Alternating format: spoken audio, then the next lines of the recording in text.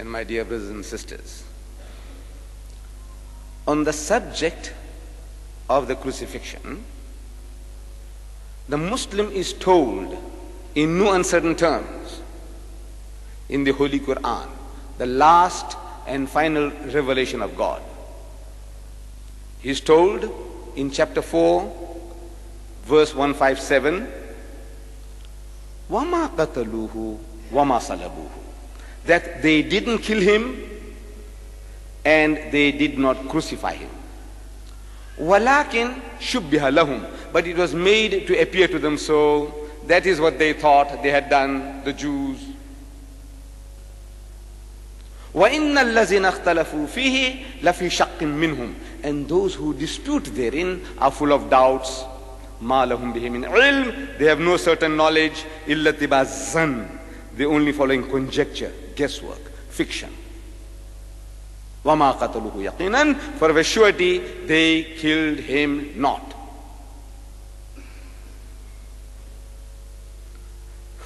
Mr. Chairman, ladies and gentlemen, could anyone have been more explicit, more dogmatic, more uncompromising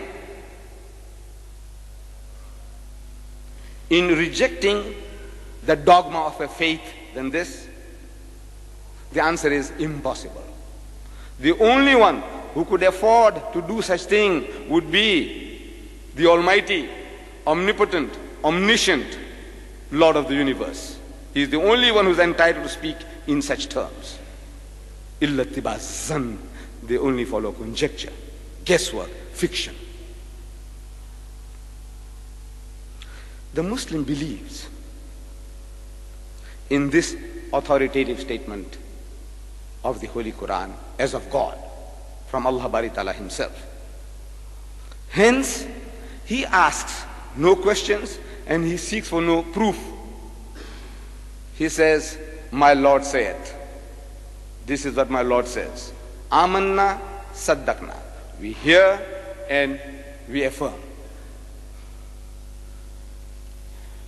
To this Muslim attitude, the Christian retorts that we do not accept your book, the Holy Quran, as of God, and as such it holds no authority for us. And they further reason that how can a man 1,000 miles away from the scene of the happenings of the alleged crucifixion and 600 years away in time tell us what happened in Jerusalem some 600 years before? We say that this is from God, the omnipotent, omniscient, the all-knowing. He knows, and he has revealed this knowledge to his messenger Muhammad. The Christian says, had we believed in these statements of the Quran as of God, then there would have been no problem. We would all have been Muslims.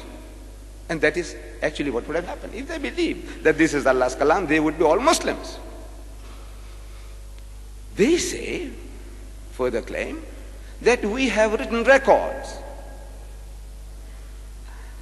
in our scriptures of eyewitnesses and ear witnesses to the happenings in the Gospels of Matthew, Mark, Luke, and John.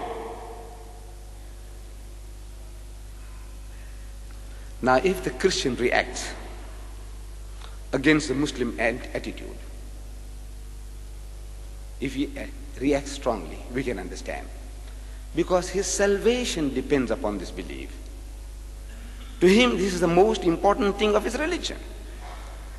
As Saint Paul, the self-appointed 13th apostle, the self-appointed 13th apostle of Jesus Christ, as he claims in the book of Corinthians, 1 Corinthians chapter 15, verse 14, he says, if Christ is not risen from the dead, our preaching is vain, your faith is vain. In other words, you got nothing. He's telling his fellow Christians, he said, look, if this had not happened, Christ coming back from the dead, then all of Christianity is worthless. The Americans would say garbage. It's all garbage. Nothing. You haven't got a thing. The only thing you have Paul is telling the Christians, is the death and resurrection of Jesus. If that is not there, you haven't got a thing to tell anybody else. And we know the truth of this statement. Because no Christian comes and tells us that we will teach you hygiene. I'm talking about personal hygiene. We are the most hygienic people. No Christian will come and tell you that we will teach you hospitality. We are the most hospitable people. No Christian can come and tell you that we will teach you ethics or morality. Though we have our little shortcomings, but in South Africa, we can boast that the Muslim, he has the lowest alcoholic consumption in the country. He has the lowest gambling rate in the country. He has the lowest prison rate in the country. He has the lowest suicide rate in the country. He has the lowest divorce rate in the country. And he has the highest charity rate in the country. There is not another religious group in this country who can show a candle to us that we are better than you. There isn't. The only thing the Christian can tell us is that you have no salvation. There is no Jannah for you. There is no heaven for you. Because all your good deeds, he says, are like filthy rags, rubbish. All your good deeds, your salat, your zakat, your hajj, your saum, all these are like filthy rags. And he quotes from the book of Isaiah, chapter 64, verse 6. Filthy rags. They count for nothing. Salvation only comes through the blood of the Lord Jesus.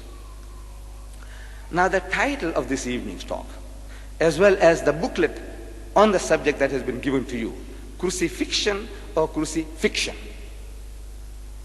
See, while one utters the words, it's hard for you to catch the joke between fiction, F-I-X-I-O-N, crucifixion, and F-I-C-T-I-O-N, fiction.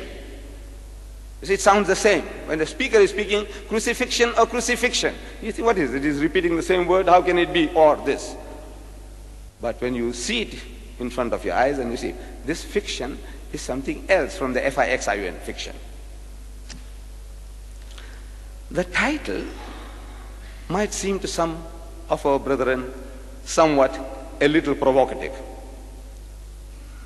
But let me assure you, my brethren, that these words are borrowed words. I have borrowed it from the Christian's own toolbox. These are not my words. I didn't create them. You see, the American Christians, the hot gospelers, the Bible thumpers, the crusaders, fellows like Garner Ted Armstrong, the executive vice president of the Plain Truth, a magazine, which is boasting today 6 million copies a month, free distribution, 6 million a month. This Garner Ted Armstrong,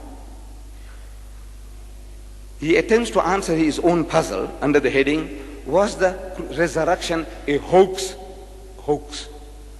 Not my words, his words. Is it a hoax? He's asking the question. Is it a hoax? And he elucidates his poser, hoax, with the words.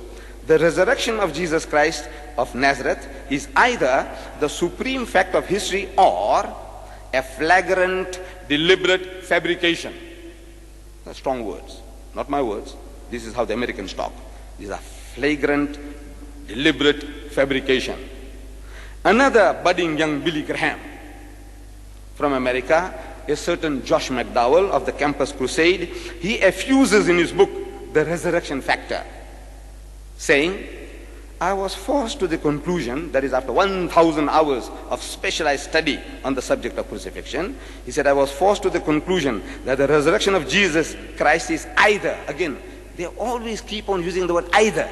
The first fellow said either, this or that, either. One of the most wicked, heartless, vicious hoaxes. Look, not my words. These are not my words. This is how they talk, the Americans. This is high-pressure religious salesmanship.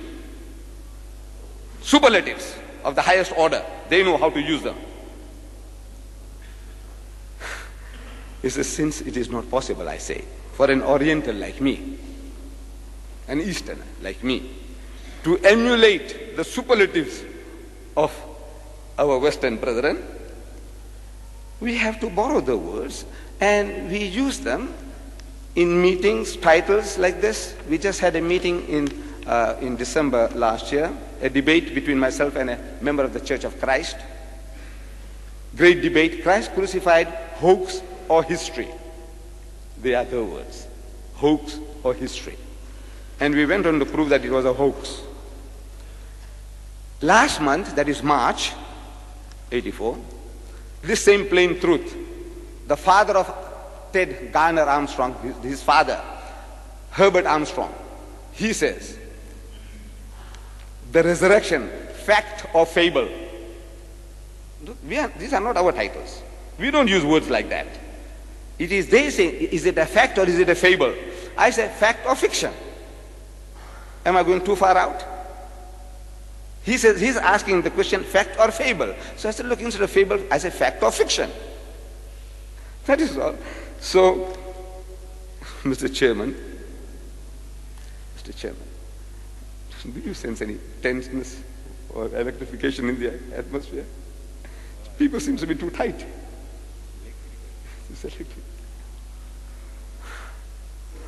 You know, I can see my brothers and sisters a bit too tight, you know, as if they are spellbound, mesmerized. I want you to relax a little, please. Please relax. And to do that, look, if I may sidetrack a little, I have the 20 rand. Did you give it to me? You forgot. I had an idea. You haven't got it with you. What have you got with you? Now give it to me. Give it to me.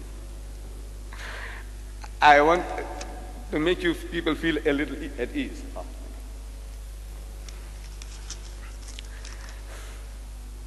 I want to offer this 20 rands to anybody here.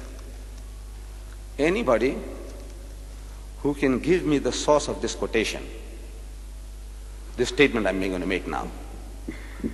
Whether it was Moses, the Holy Prophet Moses, Marx, Karl Marx, or Muhammad, who uttered these words.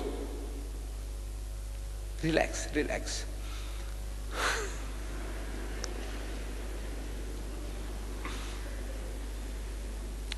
I'm quoting, for those my enemies who would not that I should reign over them, rule them, bring them hither, bring them here, and slay them before me, kill them in front of my eyes. The first person who gives me the author of that statement gets this. Moses, Marx, or Muhammad? Put up your hand, put up your hand. Come on, put up your hand. 20 rands. Anybody? Moses, Marx, or Muhammad?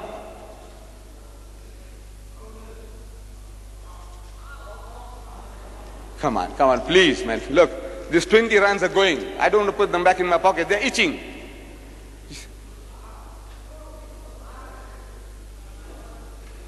My Christian brethren. Yes. The brother wants me to repeat it. I said, this quotation, where does it originate? I was asking, Moses, Marx, or Muhammad? The quotation is, for those my enemies, you know, my enemies, who would not that I should reign, rule them. I want to rule them. I want to rule you all. I want to be the king, dictator of you all. And if you don't want that, I'm telling my followers here, my disciples, look, bring them here and kill them, slay them before me. Who said that? Moses, Marx, or Muhammad? Who said that?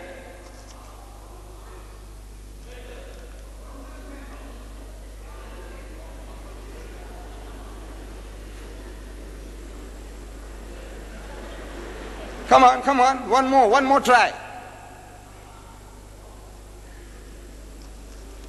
You can have them. Jesus Christ. See, people don't know their own Bible. Luke chapter 19, verse 27. Jesus Christ said, for those my enemies, who would not that I should reign them, rule them, bring them here in front of me and kill them, slay them before me. Jesus Christ. Did you say Jesus? Did anybody hear him say Jesus? Saleh? That brother. Yes. Are you a Christian? He has. He knows his Bible. He deserves 20 rands. Give it to him.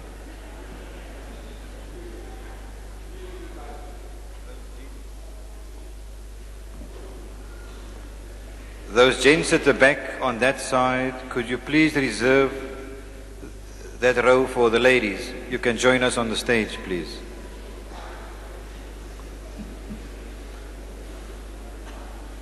Right, I think it's a little better now.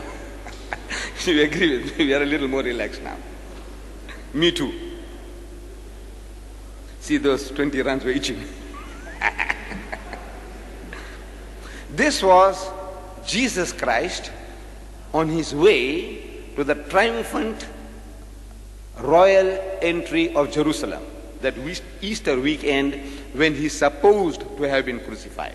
He's marching on to Jerusalem, and this is the statement he's making on the way.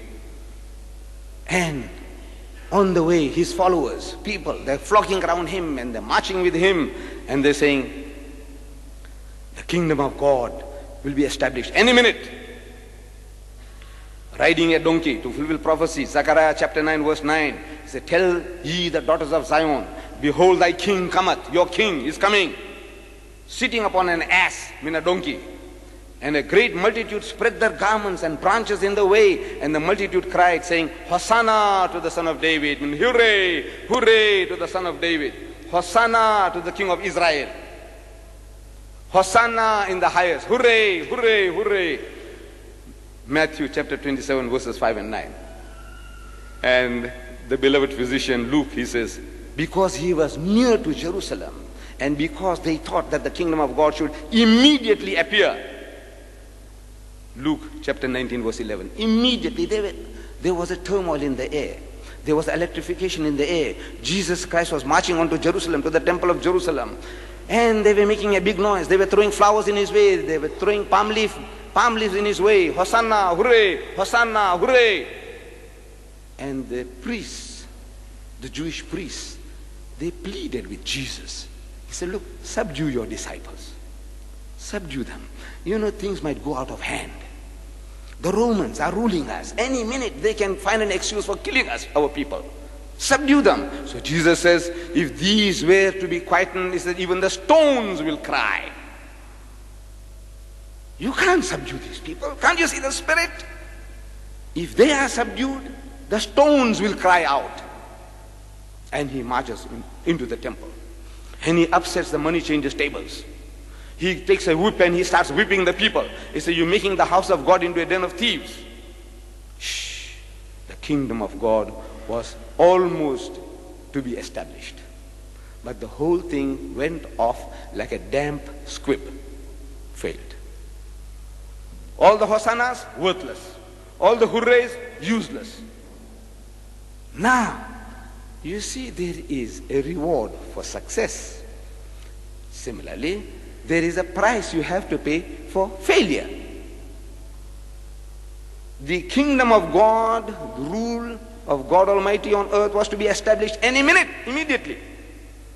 And the priest started crying. He said, all the people are going mad after him.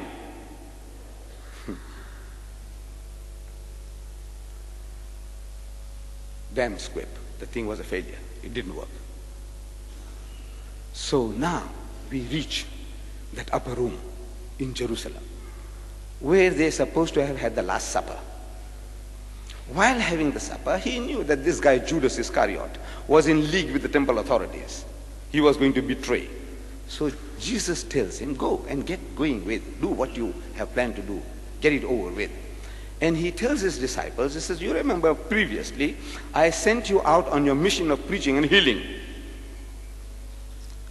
And when I sent you, I told you, when I sent you without purse, no extra purse, and scrip and shoes, lacked ye anything? Did you lack anything?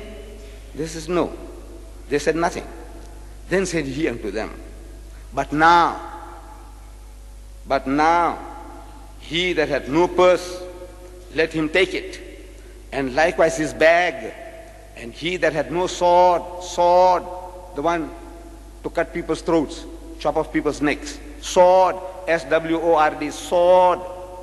Those who have no sword, let him sell his garments and buy one. Luke chapter 22, verses 35 and 36. Preparation. Can you see? Preparation for war, for defense. That march had failed, and now trouble is brewing. In that upper room, there will be sitting targets for the Jews. So he takes his disciples in the middle of the night, midnight, and he walks them 5 miles out of town to a place called Gethsemane, an olive press, a courtyard, stone walls, and he puts 8 of his devoted disciples, these disciples who were beating their breast in that upper room. He said, Master, anything happens to you, we are prepared to die for you. Master, we are prepared to go to prison for you. Determined lot, armed to the capacity what the circumstances would allow, armed to the teeth. And he puts 8 of his devoted disciples at the gate. He says, sit ye here while I go and pray yonder.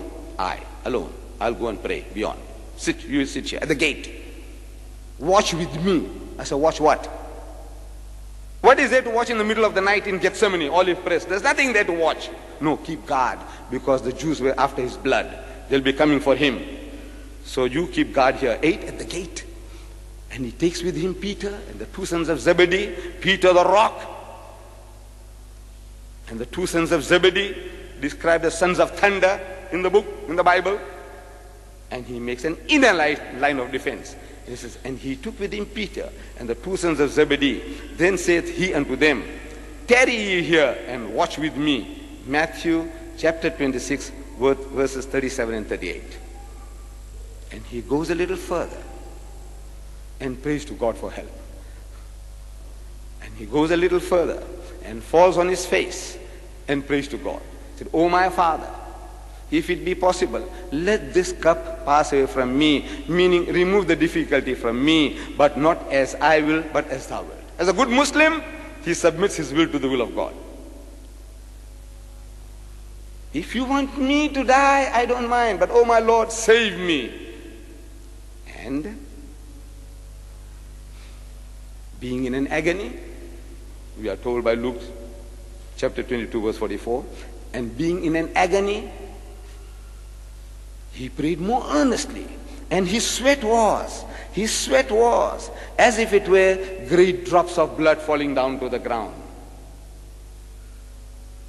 A man of God, a true man of God, a righteous servant of God, crying with such agony. You think the God of mercy wouldn't hearken to his prayer?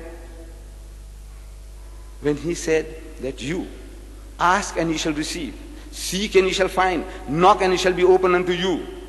So whosoever asketh receiveth, and he that knocketh it shall be opened unto him. He said, which man is there of you that if his son will ask for bread, he will give him a stone, or if he asks for fish, he will give him a snake? Is there? The Father in heaven, the loving Father in heaven, would he do that? No. James, one of the 4th brother of Jesus Christ according to the Christians, James chapter 5 verse 16, he says, the effectual fervent prayer of a righteous man availeth much. It carries weight. Some cynic remark that if you cry out like that, even the Lord of mercy, the Father in heaven, will come down from his throne to answer your call. You cry like that, bring him down from his throne. He must come to your aid. And God accepted his prayers. He says, who in the days of his flesh, means while he was here with us, he had offered up prayers and supplications with strong crying and tears unto him that was able to save him from death, and was heard in that he feared. He was heard, means God heard his prayers. What does it mean God heard? Does it mean God is deaf at any time? He's all-hearing God. He hears everything. He hears the whispers. There were secret thoughts he hears. What does it mean God heard? It means God accepted. Zechariah in his old age, he prayed for a son, and God heard his prayers, and John the Baptist, Yahya alayhi salam, was born. Hazrat Ibrahim alayhi salam in his old age prayed for a son, and Allah heard his prayers, and Ishmael was born. Ismail. You know what is Ismail? Means God heard. Literally it means in Hebrew, God heard. What? The prayer of Abraham materialized. Ishmael in Hebrew means God heard the prayer of Abraham. So, God Almighty answers his prayer. And there appeared an angel unto him from heaven, strengthening him. Luke chapter 22, verse 43. The angel came and strengthened him in the hope, the assurance that God Almighty will come to his rescue.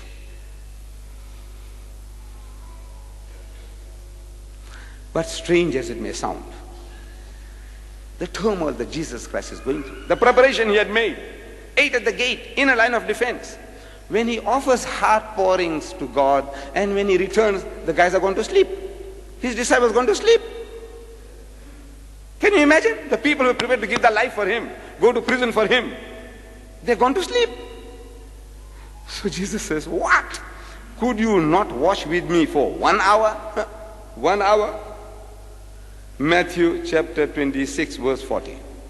You can't wait with me, watch with me for 1 hour? I put you on guard. You know, if they were in the South African army, they would have been court-martialed, shot, whole lot of them.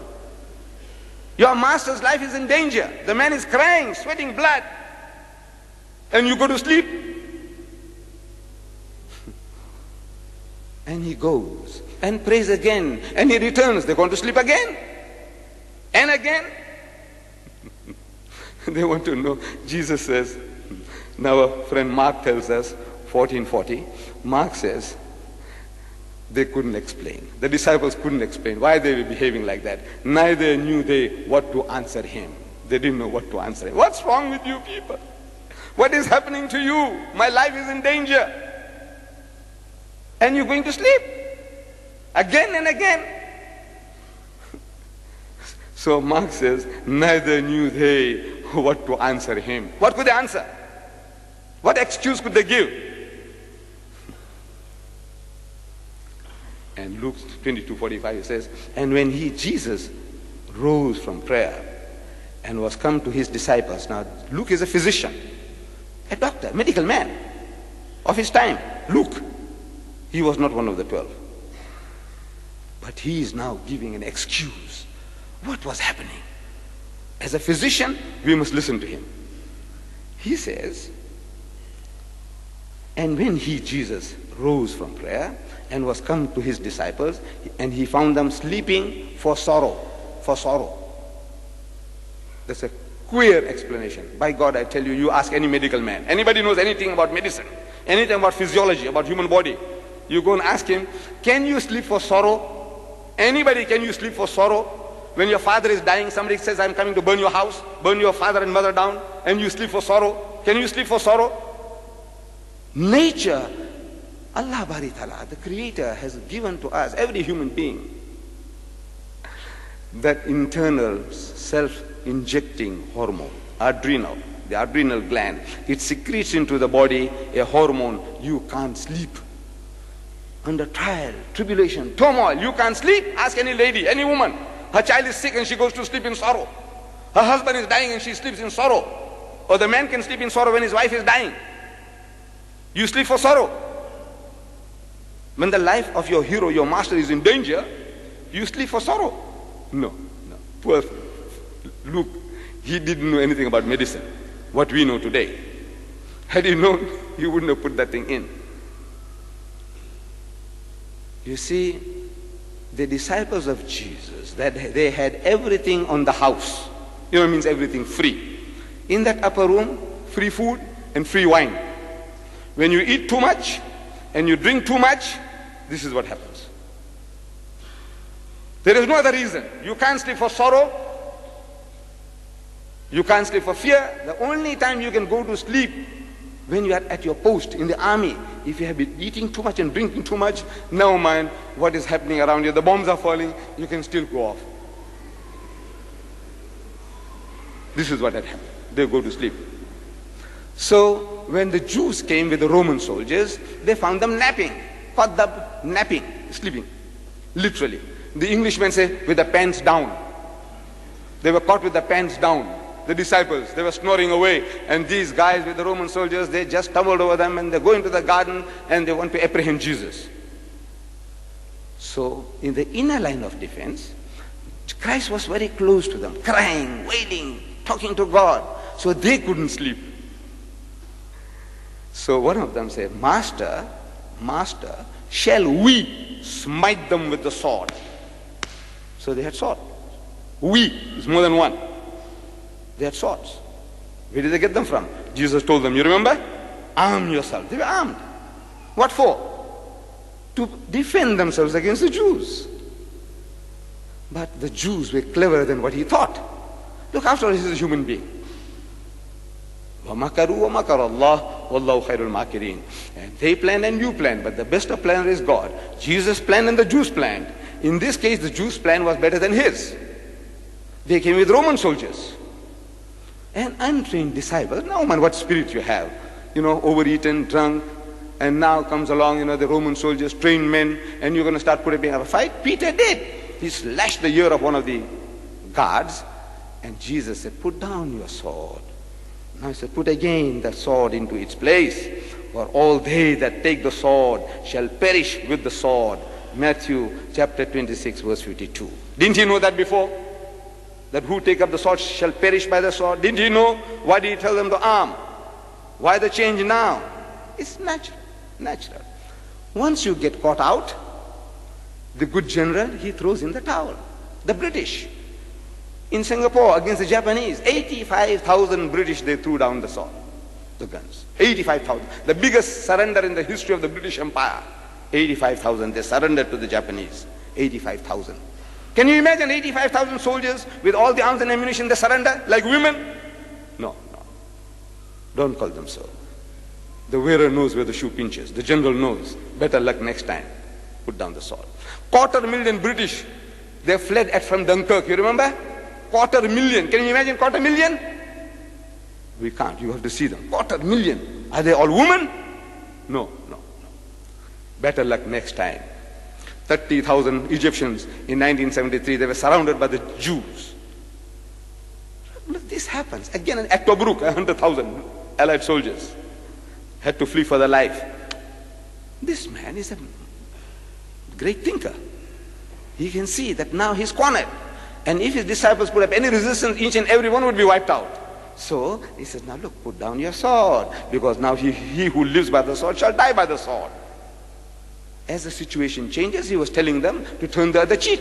He was telling them, forgive 70 times 7. Then he says, now arm yourself. And you find that it didn't work. He said, now put down your sword. This is sensible man, sensible general, sensible officer doing the job. The Jews capture him and they take him before the Sanhedrin, the learned men of the Jews. And they bring false witnesses against him, one after another. And they can't tally in their evidence. Why? Because it's all false. They're making false charges against this messenger of God.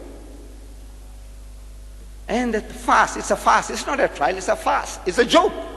So Jesus Christ couldn't tolerate it anymore. So he says,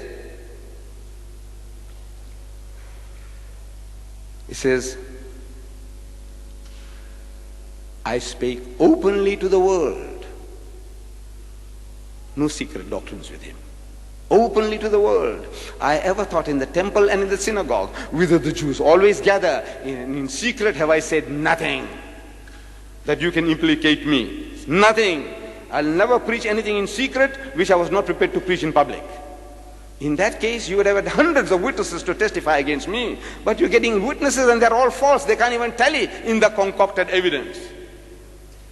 The argument that Jesus was putting forth was so potent that what are you trying to do? So the officer who was standing by slapped him in the face, shut him up, what they call the third degree. You know the third degree? Biko had it. Biko. Our Imam had it. Imam Abdullah Harun. Third degree. You call it the third degree. You hit the fellow and hit the fellow till the poor man gives up. Third degree. So they slapped him in the face. Did that silence him? Ask our Christian brethren, did that silence him? No, no. He says, if I have spoken evil, bear witness of the evil. But if well, why smitest thou me? What are you hitting me for? Remember that. How he spoke back, defended himself against the Sanhedrin. That you people are concocting things, and this is very unfair, unjust, and now you're trying to apply the third degree, hitting me to silence me. What's wrong with you? Is this Jewish law or any law, any sane law, civilized law, doing things like that? But they were intent on doing away with the man, because they had decided even beforehand that it was expedient that one man die for the nation. This man, young man, very enthusiastic, he's got a big following. He can create turmoil in the community, and in that case there will be an insurrection, and the Romans will come back with a clamping down upon us and kill our Jews. Rather we kill this one fellow and save the nation. So it is expedient, not right or wrong. It is expedient that one man die for the nation. They had already decided upon that, hook or by crook. So they said, art thou the Christ, the Son of the living God? And he was the Christ, he was the Messiah, Son of the living God. It was a very innocent Jewish expression. God has got sons by the tons in the Bible. At question time you may ask me and I'll give them to you like that. Sons by the tons, T-O-N-S, tons, in the Bible. So he says, yes. So they says, now his blasphemy is made kufr. What need of we for any further evidence? And he start tearing his clothes. This is to demonstrate that, look, he's made kufr, blasphemy, kill him. But they had no power, they say. So they take him to the Roman governor next morning. When they take him there, they change the charge. You see, they said, look, this guy, to them, internally, they said, look, this guy's blaspheming, making kufr. For that he deserves death. He is Christ, meaning God. Son of God, meaning God, which meant nothing like that. In the language it didn't mean that. But if you are looking for trouble, you don't have to go very far. In any innocent expression you can find faults. And they found that, it's right. But now they can't kill him, so they take him to Pilate, the Roman governor, and they can't tell him this man has made kufr, blasphemy, because to him it's joke. He had his man gods beyond counting. So another man god of the Jews, so what? So they say, no, he's claiming to be Christ, a king. Now they change the word Christ to mean a king. To them, it's a Christ means a God. It's kufr. Now to Pilate, he's claiming to be Christ, a king. So Pontius Pilate questions Jesus. He says, art thou the king of the Jews? Are you? Are you the king? He says, thou sayest. That's what you say. I didn't make any such claims. And when he's pressed further, he says, my koninkrijk is nie van hierdie wêreld nie. My kingdom is not of this world. My koninkrijk is nie die hierdie wêreld nie. In other words, mine is a spiritual kingdom. So to Pilate, he said, look, the guy may be mad. He's not right in his head. But he is not a danger to the state. So he comes forward and says, I find no fault in the man at all. He is innocent of what you people are charging him. He's an innocent man. So they say, if you let this man go, you are not a friend of Caesar. In other words, we will complain to Rome. He said, you allow people like this to carry on, and one day if he creates trouble, he said, look, you were warned. So Pilate is blackmailed into giving in to the Jews. But in his heart and mind, the man is innocent. He said, I find no fault in the man at all. His wife had seen a dream, says the scripture, in which she was told that no harm should come to this just man. She had sent a message to her husband and said, look, don't do anything wrong with this man. He's a good man. On account of him, I had so many things happening to me. See to it. Pilate says he's innocent. But what is he to do? He's weak. Jesus said that the spirit is willing, but the flesh is weak. Human beings are like that. We know where the right is, but sometimes we give in. So Pilate gave in. Now, our learned Christian brethren, the preachers, they tell us that Jesus was led to the slaughter like a lamb, like a sheep before the shearer is dumb. He opened not his mouth. He het sy monde nie oop gemaak nie. He het sy monde nie oop gemaak nie. He opened not his mouth. He opened not his mouth. I'm asking, how did he speak? Ask them. When they tell you he didn't open his mouth, he was led like a sheep before his shearer is dumb. Like a lamb, he's going to a fellow, and they slaughtered him, and he didn't open his mouth. Ask them, how did he say, if I have spoken evil, bear witness of the evil. But if well, why smitest thou me? How did the words come out? From his head? Where did the words come from? He didn't open his mouth. Is the mouth shut? Was he a ventriloquist? You know ventriloquist? Charlie McCarthy and his doll. You know, he makes the doll to say something, but he's uttering voice from his throat, and we think is that doll is talking. Ventriloquism. Look, we believe that he gave life to the dead, Jesus Christ, by God's permission. He healed the blind and the lepers by God's permission. But I'm not prepared to believe that he was a ventriloquist. He was throwing his voice from underneath and, with his mouth closed, and he was making people to think that they're hearing voices coming from other side.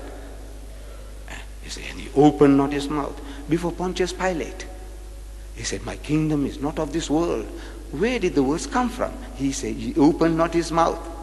Amazing thing. These born-again Christians, a lawyer by profession, he writes a book. Born again, he's born again, and he's a lawyer. He writes a book in which he says, I'm quoting, he says, Isaiah predicts about Jesus Christ. One, he quotes, he would not defend himself at his trial. He would not defend himself at his trial. And in bracket, Jesus did not. In inverted commas, he opened not his mouth. These are lawyers, trained lawyers, professional lawyers, born again Christians with the Spirit in them. And they write these things. He opened not his mouth. I says, please tell us, how did he speak? How did he say utter this word? Before God is crying, so, oh my Father, if it be possible, let this cup pass away from me. Did he utter those words? Trial and tribulation. Before Sanhedrin, did he speak? He did. Why did the guy slap him? Because it was very potent defense he was putting up. What did Pilate say? Why did he say, I find no fault with the man? Because he put up a beautiful defense. My kingdom is not of this world. But, I don't know how to reason with these people. I don't know. You'll find very great difficulty. With this type of sickness, when the guy comes along to your house, I tell you it's useless. Please tell them. وَإِذَا خَاطَمَهُمُ الْجَاهِلُونَ قَالُوا سَلَامًا. When you meet the ignorant one, you say peace, salam. Lakum dinukum waliya din. Then you say, to you your religion and to me mine. You go your way, I go my way. Sick people, you don't talk to sick people. But they are all not sick. Allah says, testifies in the Quran, مِنْهُمُ الْمُؤْمِنُونَ. Among them, the Jews and the Christians, there are good people. Allah says so. وَأَكْثَرُهُمُ الْفَاسِقُونَ. But the majority of them are perverted transgressors. So there are two different ways of dealing with them. I have given you these booklets. It deals with how to deal with the type who comes along, with a sickness. Then you must know how to get the sickness out of him. Otherwise, open the Quran, show it to him. This is what Allah says. This is what Allah says. And it will work. Wallah, it will work. With your tea and your kusistas, with your tea and your samosas, it will work. Change them. This is the destiny of Islam. Allah has given it to us. He says, لِيُزْهِرَهُ عَلَى الدِّينَ كُلِّهِ. He's given you a deen to master, overcome and supersede them all. Whether it be Judaism, Buddhism, Hinduism, Christianism, communism, every ism, Islam is destined to master them all. This is your destiny. Do a little bit of homework, that is all. And I have made these booklets available to you to deal with the sickness. How you deal with it. Look, it's so easy. Once you know, it's so easy. The man says he opened not his mouth. Ask him, how did he speak? Was he a ventriloquist?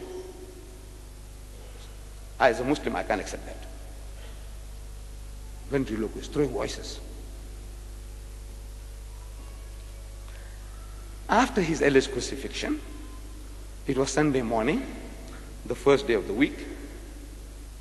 Mary Magdalene, she goes to the tomb alone.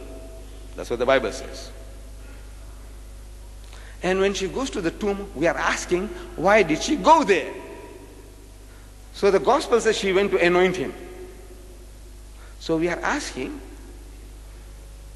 you see this Hebrew word, anoint means is masah. Masah means to rub, to massage, to anoint. So we are asking the Christian, He says, do Jews massage dead bodies after 3 days? Do they? Because within 3 hours rigor mortis sets in. You know, the hardening of the cells. The body starts fermenting from inside. Such a rotting body, when you massage it, falls to pieces.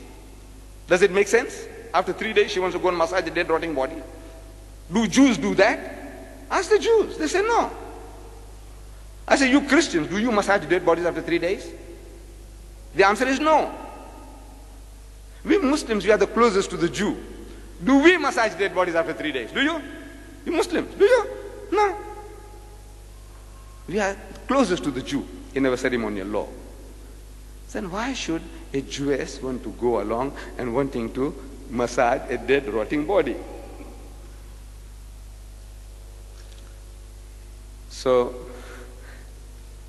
she goes there and she's worried about the tomb, not a grave, tomb. And when she goes there, she finds that the stone is removed. She was worried about the stone. Who's going to remove the stone? She's alone. The stone is removed and she looks inside, the winding sheet's inside. So she starts to cry. Now, let us cry for our brothers and sisters at the back for a few seconds, if you don't mind.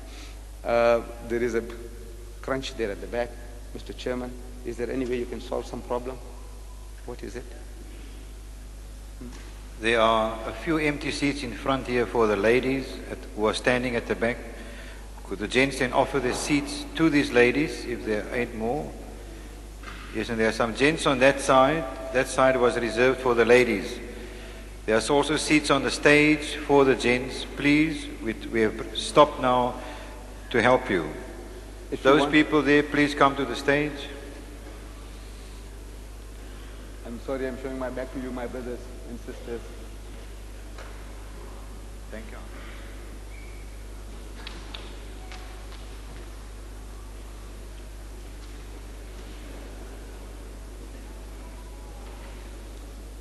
There are still some men sitting on that side. Please, could you offer those seats to the ladies?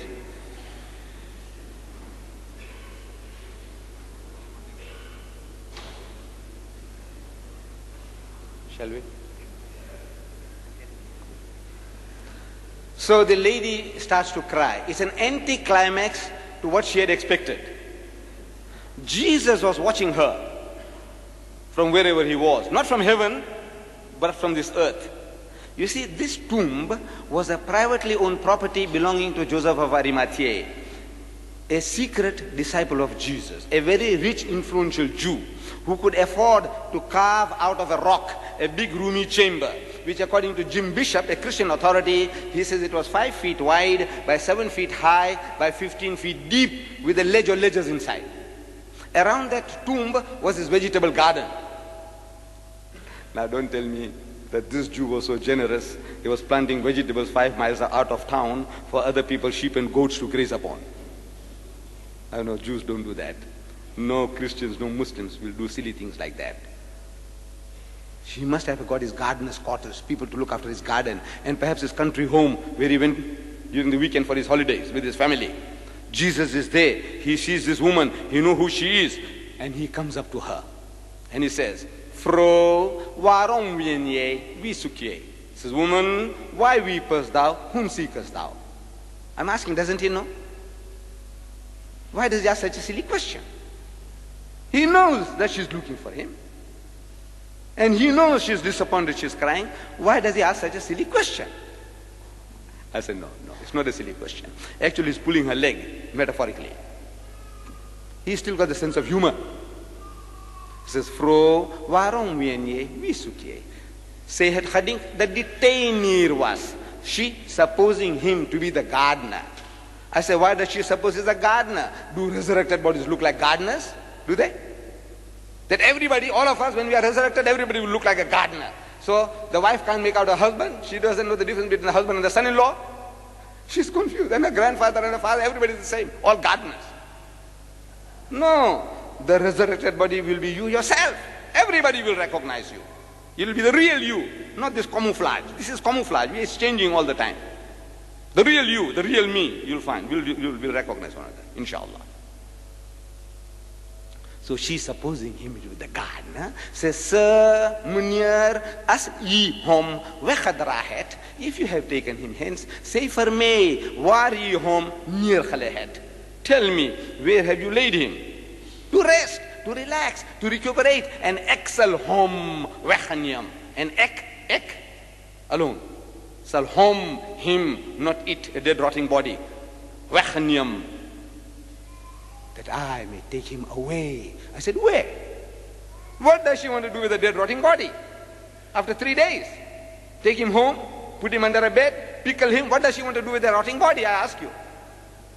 No, she's not looking for a dead rotten body. She's looking for a live person. She was about the only woman besides Joseph of Arimathea and Nicodemus who had given the final rights to the body of Jesus. She was there.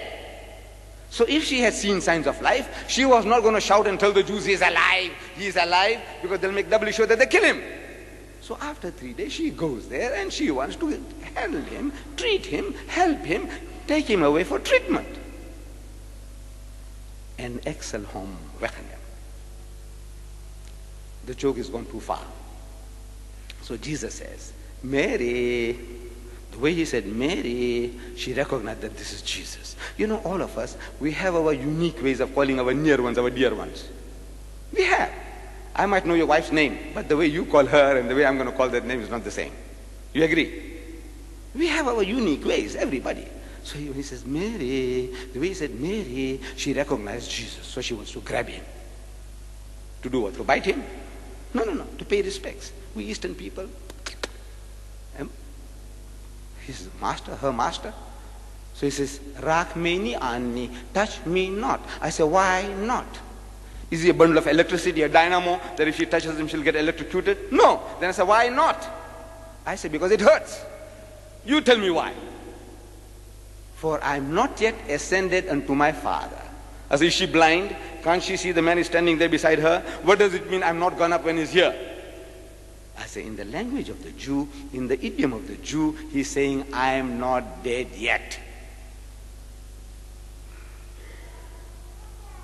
So, from there we find, he tells her, gives her advice to go and tell his brethren that he is risen. So she goes and tells them. An amazing thing, these disciples of Jesus. Amazing reactions. Mark chapter 16, verse 11. And they, the disciples, when they heard that he was alive, A-L-I-V-E, alive, not resurrected. This is the scripture, Mark 16:11, that he was alive and had been seen by her, by Mary Magdalene. She says, she saw him alive. They believed not. The Bible says they didn't believe. The woman says, look, I saw him, he's alive. He said, they didn't believe it. Why didn't they believe? She's testifying that, look, I met him, I spoke to him. And they didn't believe. Why would they not believe? Because at the back of their minds, this man Jesus was dead. And she's talking about a live person. If she had said she had seen the ghost of Jesus, the spook of Jesus, the spirit of Jesus, they would have believed. But she's not talking about spook and ghost in Chies. She's talking about the man, he's alive. Because they believed spirits going into pigs. It's in the Bible. The spirits went into pigs and 2,000, I heard of them, they ran down the hill and they all got drowned. Spirits going into pigs, they saw. They saw with their own eyes, spirits going into pigs. They saw a spirit going into trees and tying them up from the very roots. They saw. They believe anything. But to believe that the living Jesus is alive, that they couldn't believe. If she said, I saw his spook, they would have believed. His spook was all right, but not him. No, look, I'm only quoting. She said, he's alive, and they didn't believe. The disciples wouldn't believe. He's going to Emmaus. On the way to Emmaus, he's got 2 disciples of his walking side by side. And he's preaching to them about what had happened the previous 3 days. 5 miles they walk, and they still can't recognize the man. I ask you why. He's disguised like Paul Mooney in The Good Earth. I don't know whether he said, hey, he looks like a real The King and I. Julbrina. You know, when these guys, when they take those parts, you think the guy is what's this, Indonesian or Indo-Chinese, Siamese, the Siamese king.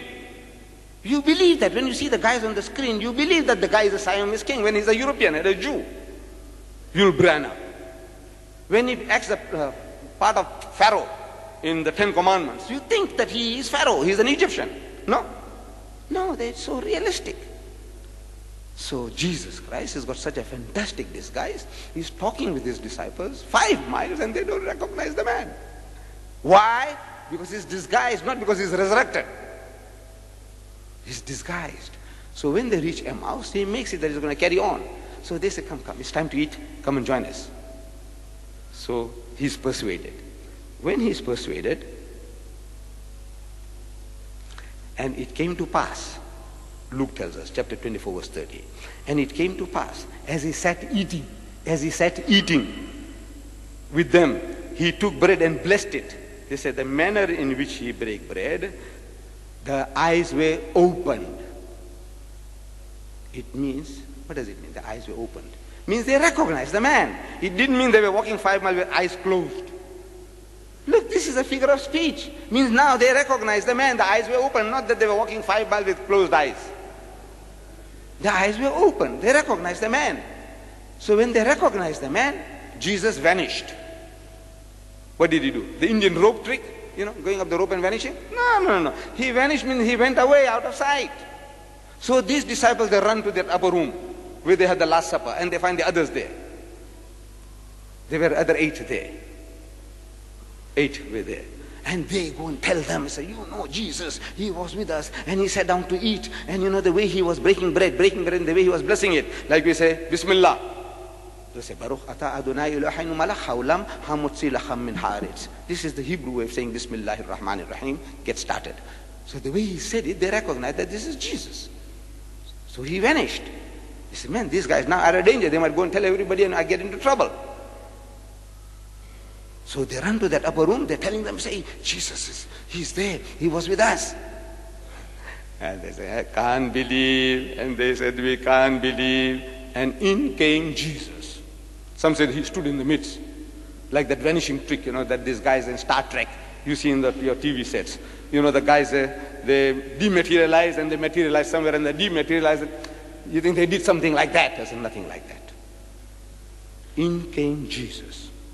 The doors being shut. That doesn't mean he came in through the keyhole. You know, like this, you see sometime in films they show you, you know, the smoke coming out and materializing into a genie. No. He didn't say he, through the crevice in the wall, he crept through. Nothing of the kind. The doors were shut. This was a mansion. My humble home in Verulam, we've got 4 entrances. My humble home. This is the mansion, an upper room. Surely there were other rooms, other ways and means of getting into that house. I don't know how these brothers got there. I don't know how they got there. Look at them. Look. How did they get there? I don't know. But there must be a way. They don't materialize and dematerialize from there. There must be a way. I don't know. So in that upper room he goes in and the doors were shut and they're terrified. The disciples got terrified. I'm asking, why were they terrified? When you meet your long lost master, your uncle, your grandfather, we Eastern people, we embrace one another, we kiss one another. Why should the disciples of Jesus be terrified? So Luke tells us that they were affrighted because they thought he was a spirit. Luke chapter 24 verse 37. They thought he was a spirit. I'm asking, did he look like a spirit? They said no. Then I said, why should they think the man is a spirit when he didn't look like one? Puzzled. I said, I'll tell you why.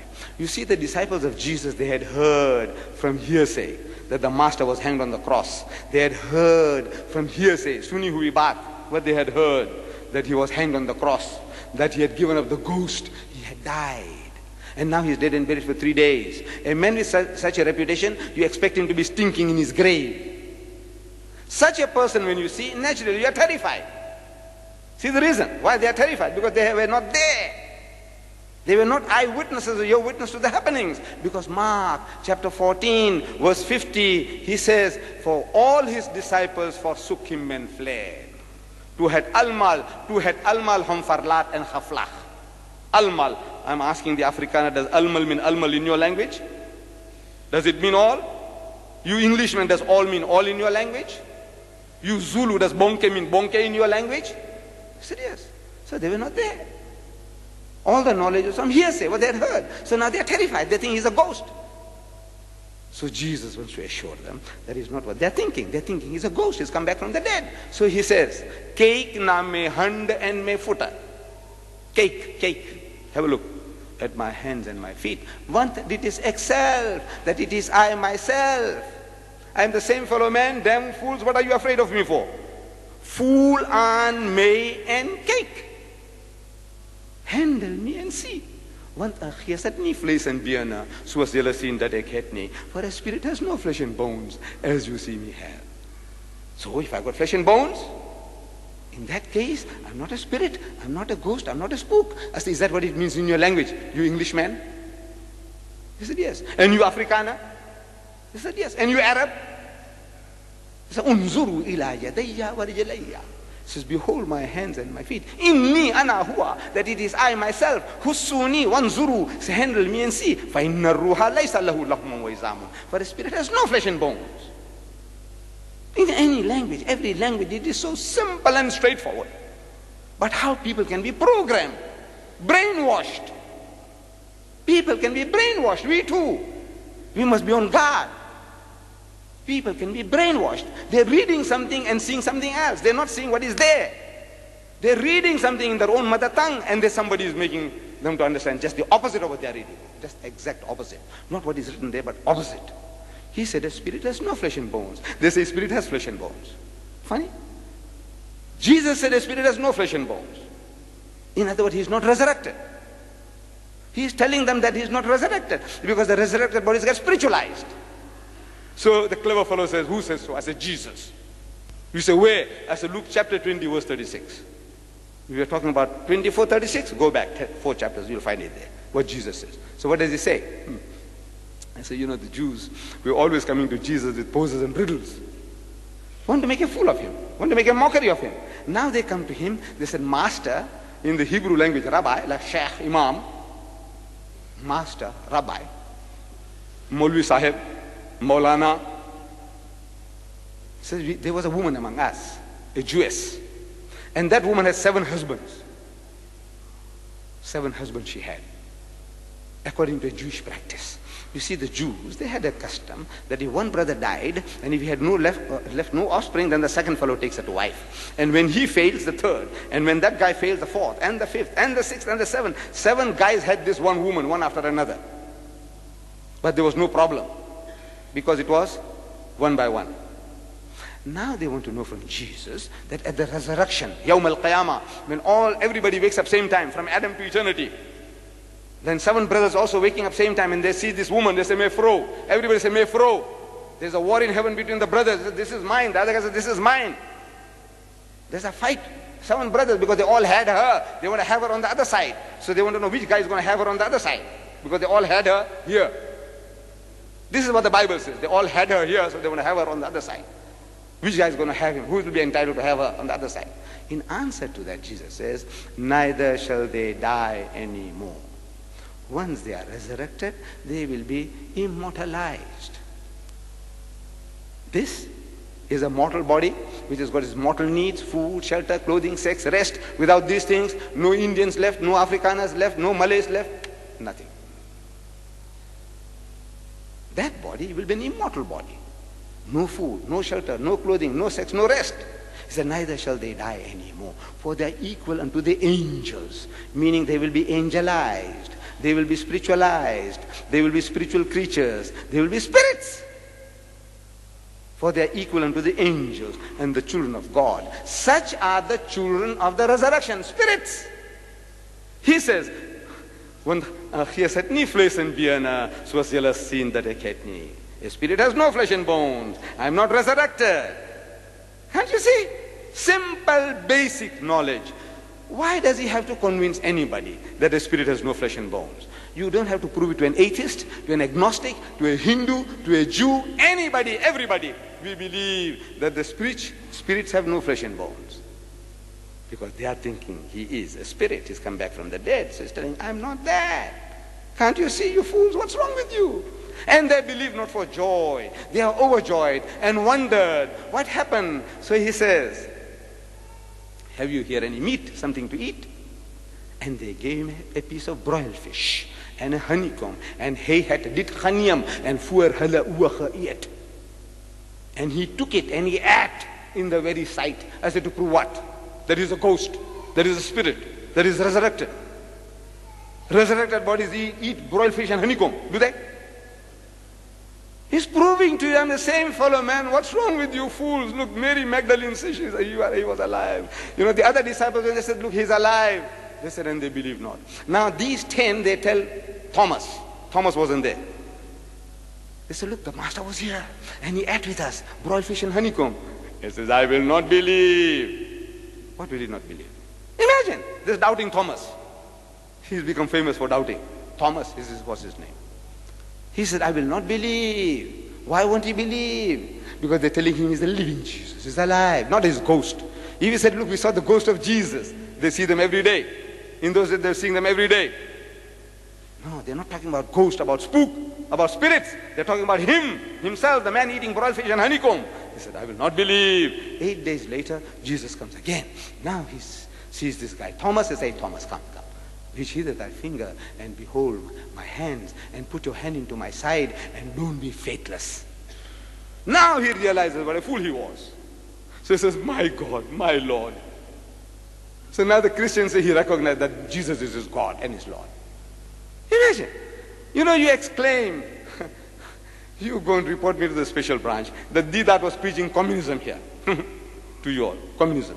So they come along, harass me, they give me trouble, and they tell me eventually, he says, look, it's your friend, man. Who? Mr. Mohamed. He said, he is the guy who was, prodding us.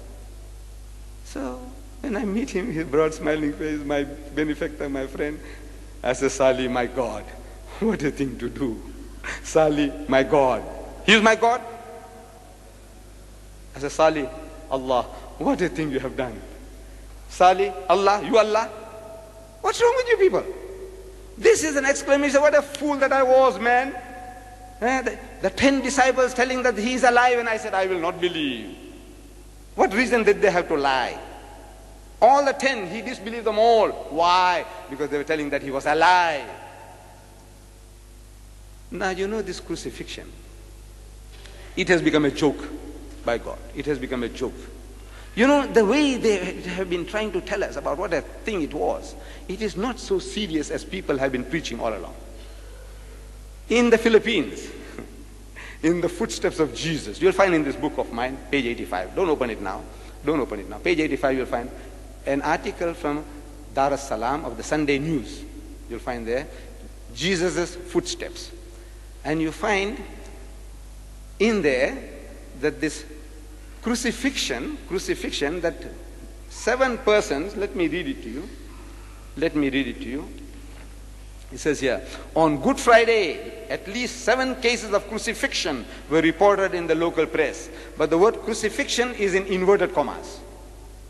6 times in this article, the word crucifixion occur, and every time in inverted commas. You know what that means? It means they were not crucifixions. It means the so-called. You see, when it is in inverted commas, this is whenever people talk about crucifixion, but it was not really crucifixion. In inverted commas. Instead of writing every time the so-called crucifixion, the newspaper loses its value. So they don't want to tell you really, but they put it in inverted commas. This reporter, Grattan, he had the brains. He knew what he was doing. 6 times, every time the word crucifixion is in inverted commas, meaning it was not really the crucifixion. Listen. On Good Friday, at least 7 cases of crucifixion were reported in the local press.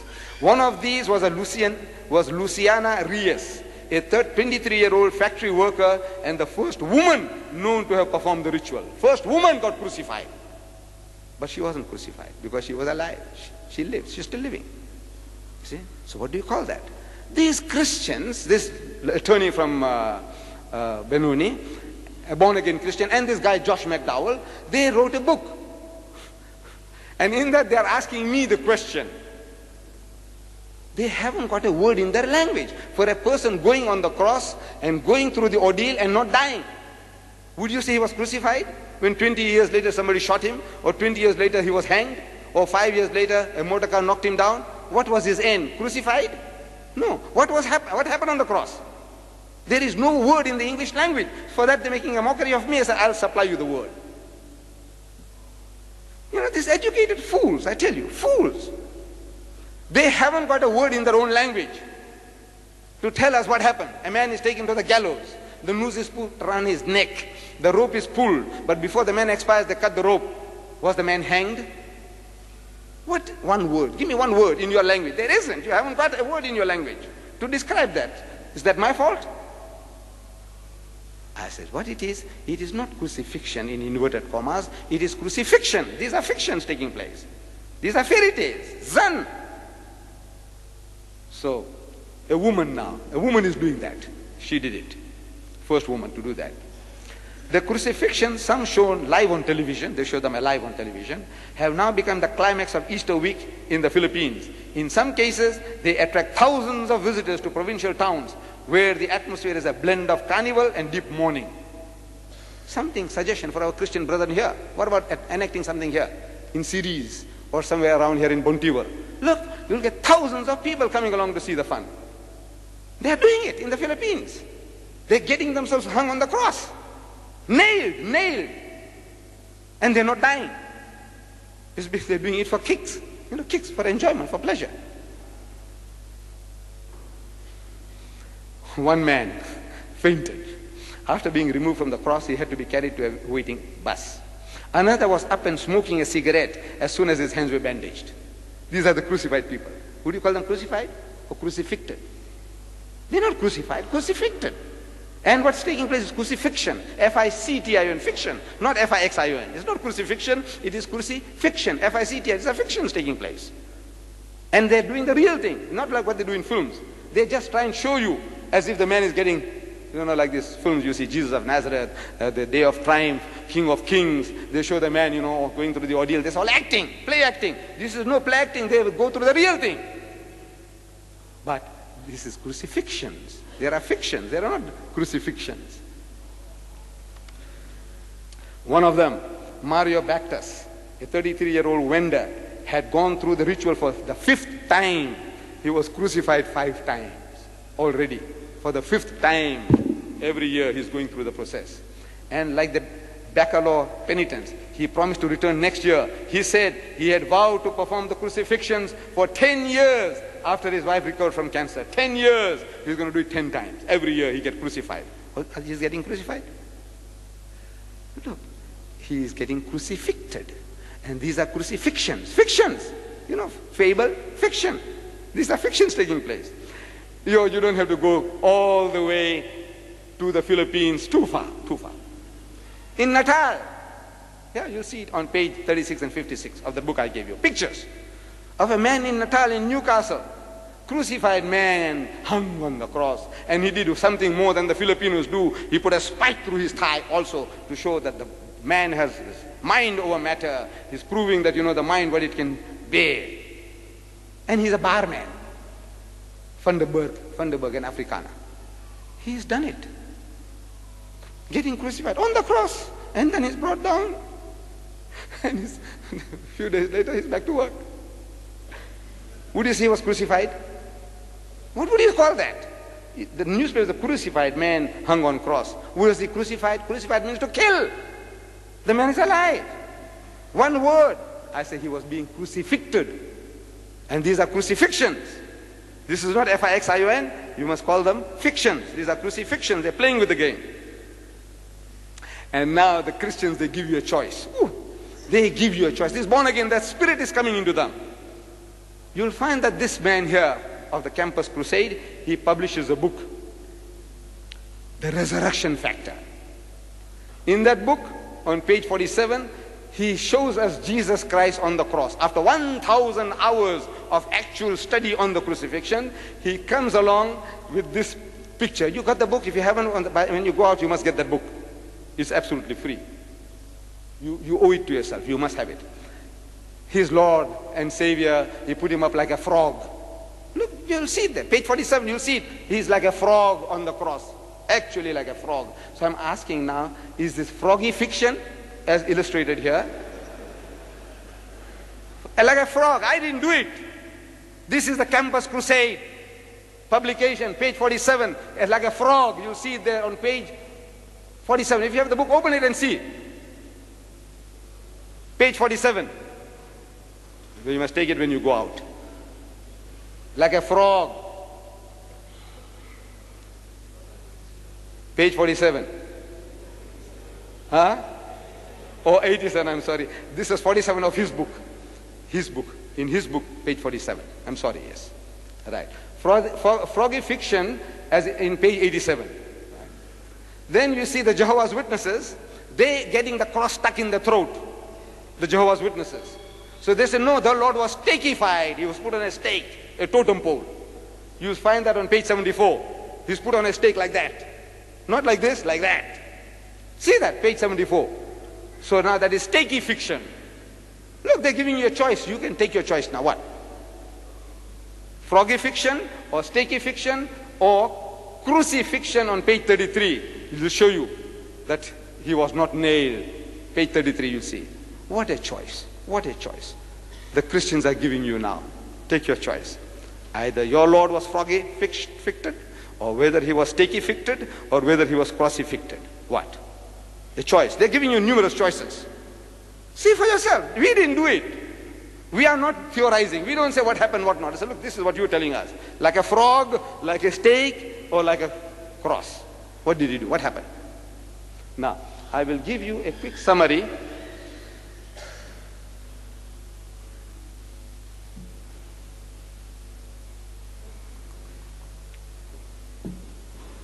I give you a quick summary.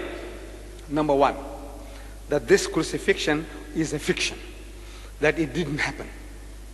The way the Christians claim, those things didn't happen. Number one, he was reluctant to die.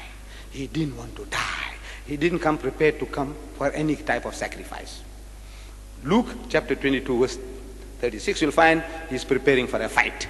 Had he come to die, there was no need for him to tell his disciples to go and arm themselves. Number two, he beseeched God for help. Matthew chapter 26 verse 39. Number 3, God heard his prayers. Hebrews chapter 5 verse 7. Number 4, an angel of God came to strengthen him. Luke chapter 22 verse 43.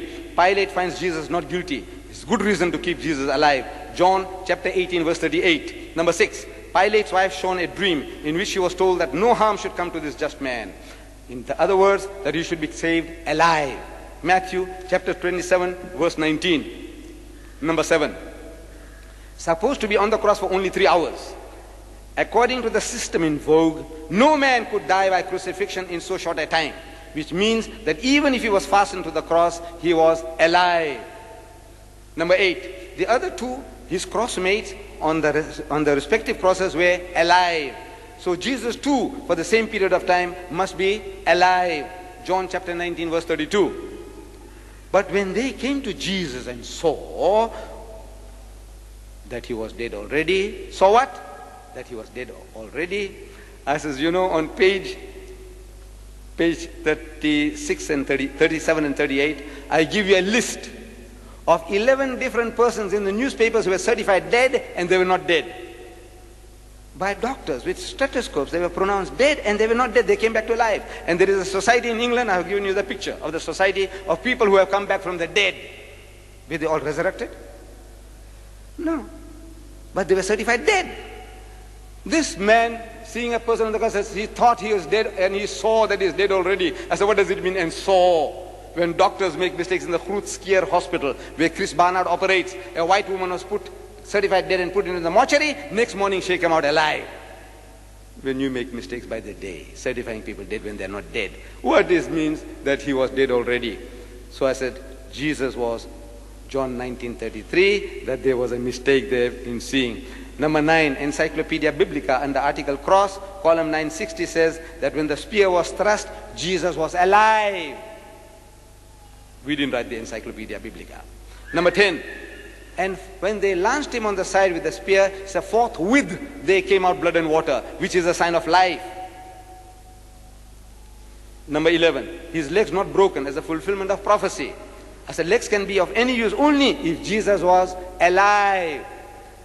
And this is the fulfillment of prophecy, says the Christian. He keepeth all his bones, not one of them is broken. Psalms chapter 24 verse 20.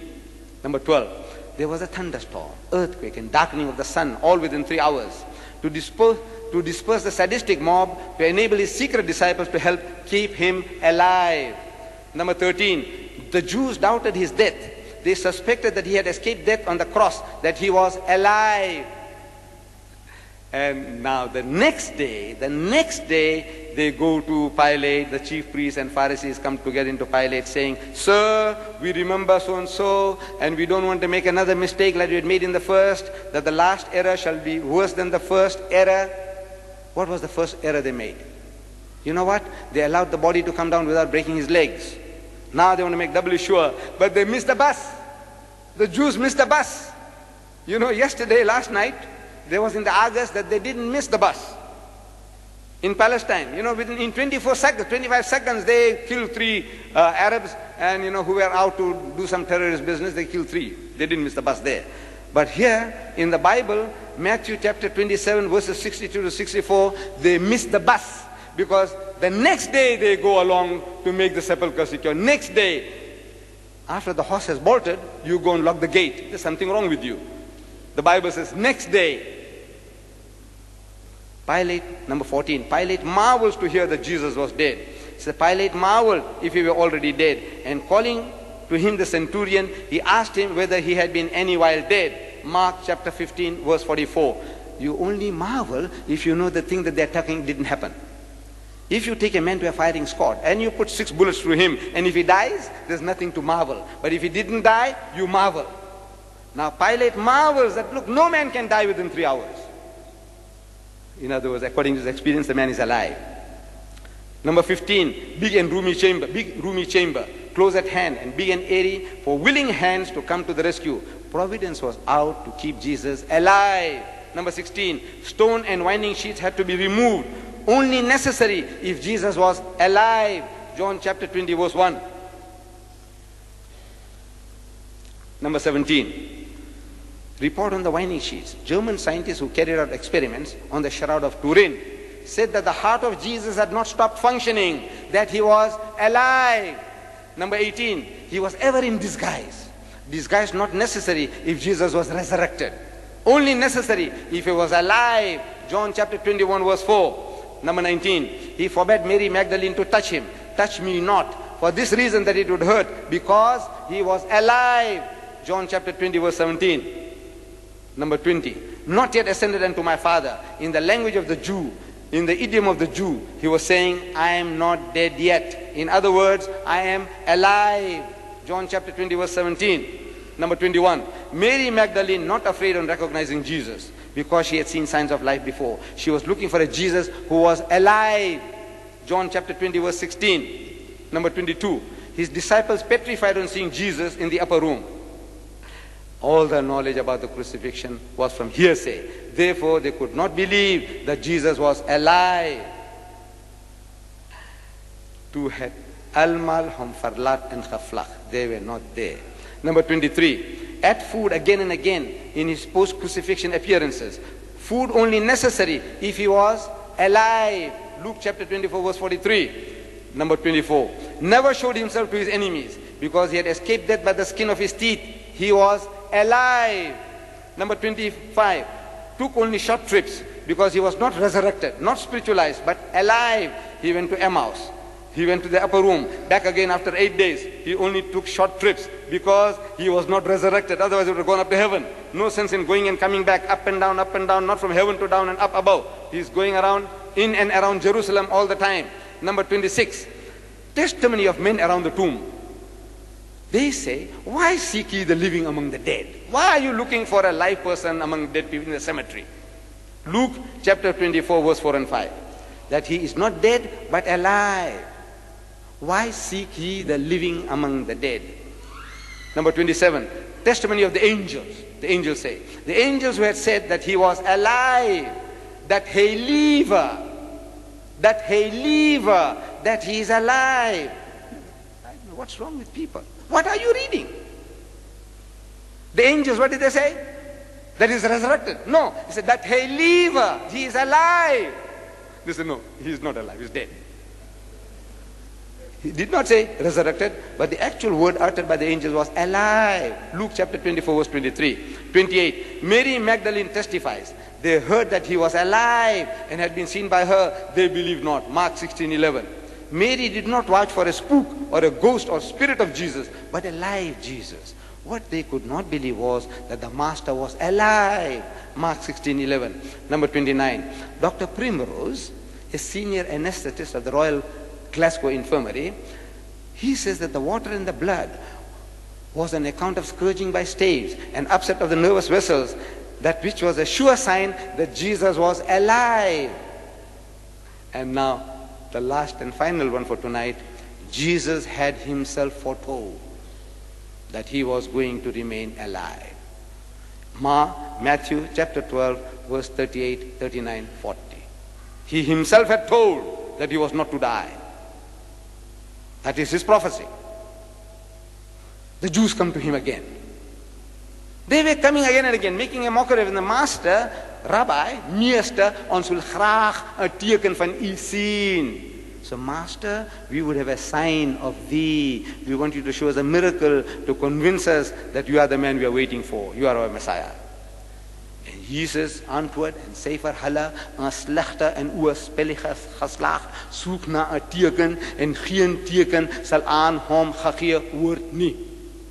Is that an evil and adulterous generation seeketh after a sign, but there shall no sign be given unto it except the sign of the prophet Jonah. Want soos Jona 3 dae en 3 nagte in die hart van die groot vis was, so sal die seun van die mens 3 dae en 3 nagte in die hart van die aarde wees. For as Jonah was 3 days and 3 nights in the belly of the whale, so shall the Son of Man be 3 days and 3 nights in the belly of the earth. The only sign, he said, I'm prepared to give you is this, the sign of Jonah. And we are asking our Christian brethren, what was that sign? You know what was the sign of Jonah? Go to the book of Jonah. This is the book of Jonah. This is the book of Jonah, 1 page in the Bible. I enlarge it for you. It's hard to find. But you find it. You don't have to even go to it.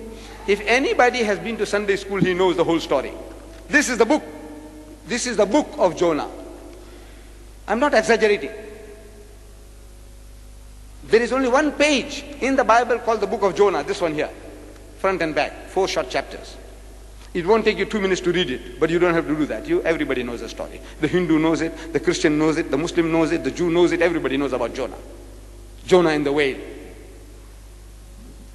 So Jesus says, the sign, the miracle that I'm going to show you is the miracle of Jonah. So we are asking, what miracle did Jonah perform?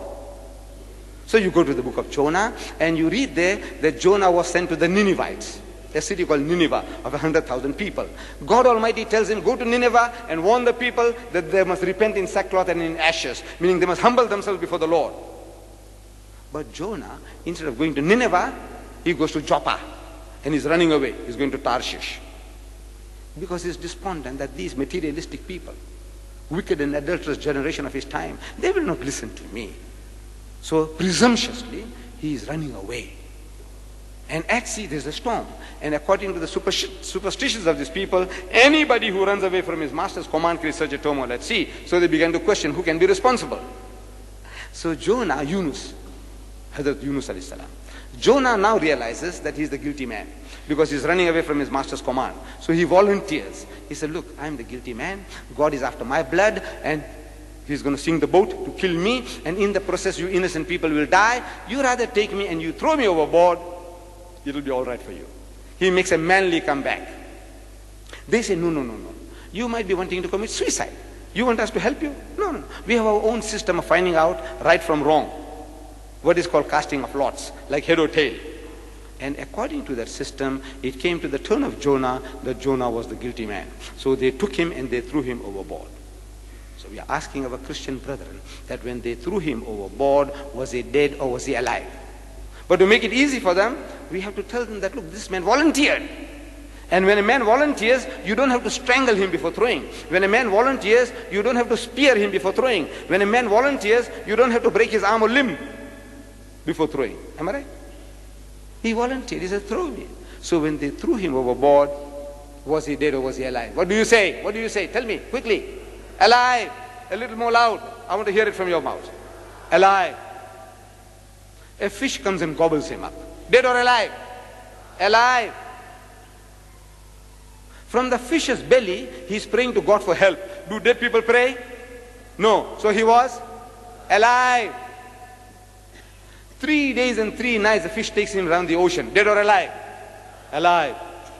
On the 3rd day, vomits him on the seashore? Alive.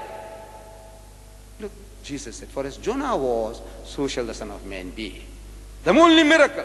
He didn't say, blind Bartimaeus, I healed him. You know that woman with issues, she was bleeding for ages and she touched me and she got healed. You know those 2,000 pigs I destroyed. You know the fig tree, I dried it up from its very roots. Nothing. You know Lazarus, I brought him back from the dead. Nothing. The only sign I'm giving you is the sign of Jonah. What happened to Jonah is going to happen to me. The miracle of Jonah is my miracle. So we are asking, how was Jonah? Dead or alive? And the Jew says he was alive. And the Christians say he was alive. And the Muslims say he was alive. For 3 days and 3 nights, the man was alive through and through. It's a miracle. It's a miracle that you throw a man into a raging sea and he doesn't die. It's a miracle. A fish gobbles a man, he ought to die. He didn't die. It's a miracle. 3 days and 3 nights suffocation and heat in the whale's belly, he ought to die. He didn't die. It's a miracle. It's a miracle of a miracle of a miracle. Can you see? Impossibility. But that's what makes it a miracle, a sign. Now, ask our Christian brethren. How was Jesus in the tomb for 3 days and 3 nights? 1,200 million Christians, they say he was dead. Is that like Jonah in your language or unlike Jonah in your language? Is that suas Jonah or ni suas Jonah? Ask them in your language. The man says one suas Jonah, like Jonah, Jengo Jonah. Yes. I said, in your language, please tell me, you are telling me, Jesus said he'll be like Jonah. You are telling me he was unlike Jonah. So who's speaking the truth, you or Jesus? Who is speaking the truth? Is Jesus lying or you are lying? Tell me now. Who between the two of you, the 1,000 million Christians or Jesus Christ? Who is not speaking the truth? Will you please tell us? He said he'll be like Jonah, and you say, and that's the only miracle. No, they say. He said, no, he was emphasizing the time factor. Can't you see? He said, for as Jonah was 3 days and 3 nights, so shall the Son of Man be 3 days and 3 nights. He uses the word 3, 4 times to emphasize the time factor. I said, look, there's nothing miraculous about a time factor. 3 days and 3 nights is not a miracle. The miracle is you expect a man to die and he doesn't die. That's a miracle. You know, the first time I came to your country, beautiful mother city, you know, it took me 3 days and 3 nights. In that train, that old train, Orange Express, 3 days. So it's a miracle. The miracle of Deedat took him 3 days and 3 nights. Is that a miracle?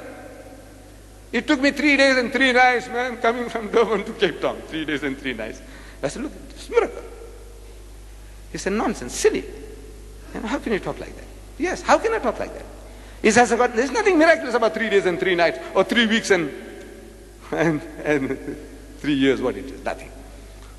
But the man, drowning man, clutching at straws, his whole salvation is depending on this. So he says, it's the day, the night and day. He says, no, it's a time factor. It's all right, time factor. When was he crucified? So it's a Friday afternoon. How long was he on the cross? Some say 3 hours, some say 6 hours. I say, whatever you say, I accept. You know, the Jews were in a hurry to put him up. You know why? Because of the general public. He was a hero to the people. He was a hero to the people. And if your hero's life is in danger, there could be a riot. People, things can go out of hand. So before that happens, quickly, hurry, they wanted to hang him up.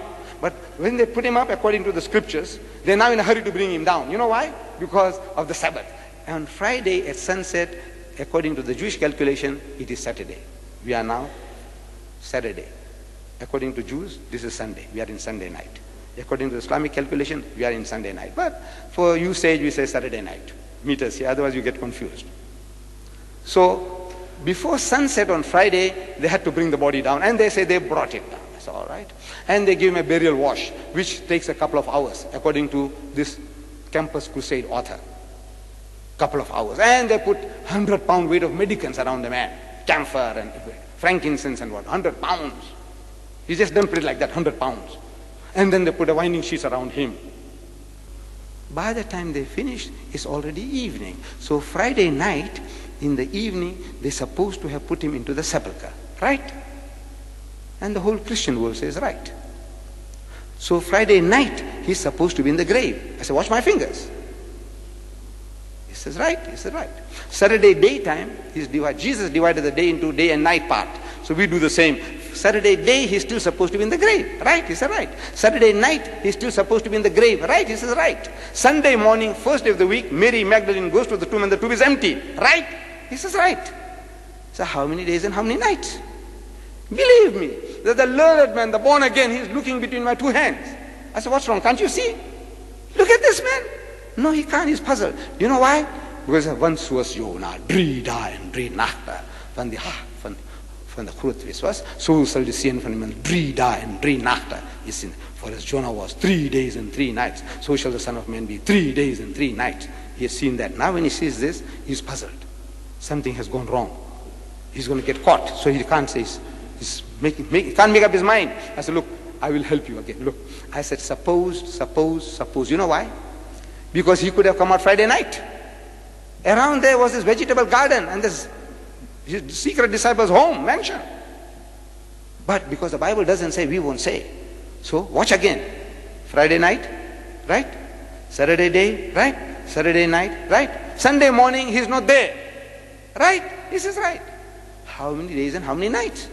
It's 2 nights and a day. Look, even an Einstein can't help you here. So he failed again a second time. He said he'll be like Jonah. You say he's unlike Jonah. You say, the Christians say he's unlike Jonah. That means one of you is lying, either Jesus Christ or you. You must decide between the two of you who is a liar. Number 2, he said 3 and 3 and you only see 2 and 1. He failed a second time. So now these plain truth people, the Armstrong family, this Armstrong family, they say, no, there is no such thing as a Good Friday. This is a pagan idea. These are pagans. This Easter is pagan. Christmas is pagan. Who says the plain truth? 6 million copies a month they give out free. Beautiful magazine, you saw it. Beautiful magazine. Look at this. Free, absolutely free. They say that it was a Good Wednesday when Christ was crucified, not a Good Friday. It was a Good Wednesday. See, you must count backwards. From Sunday morning, count backwards.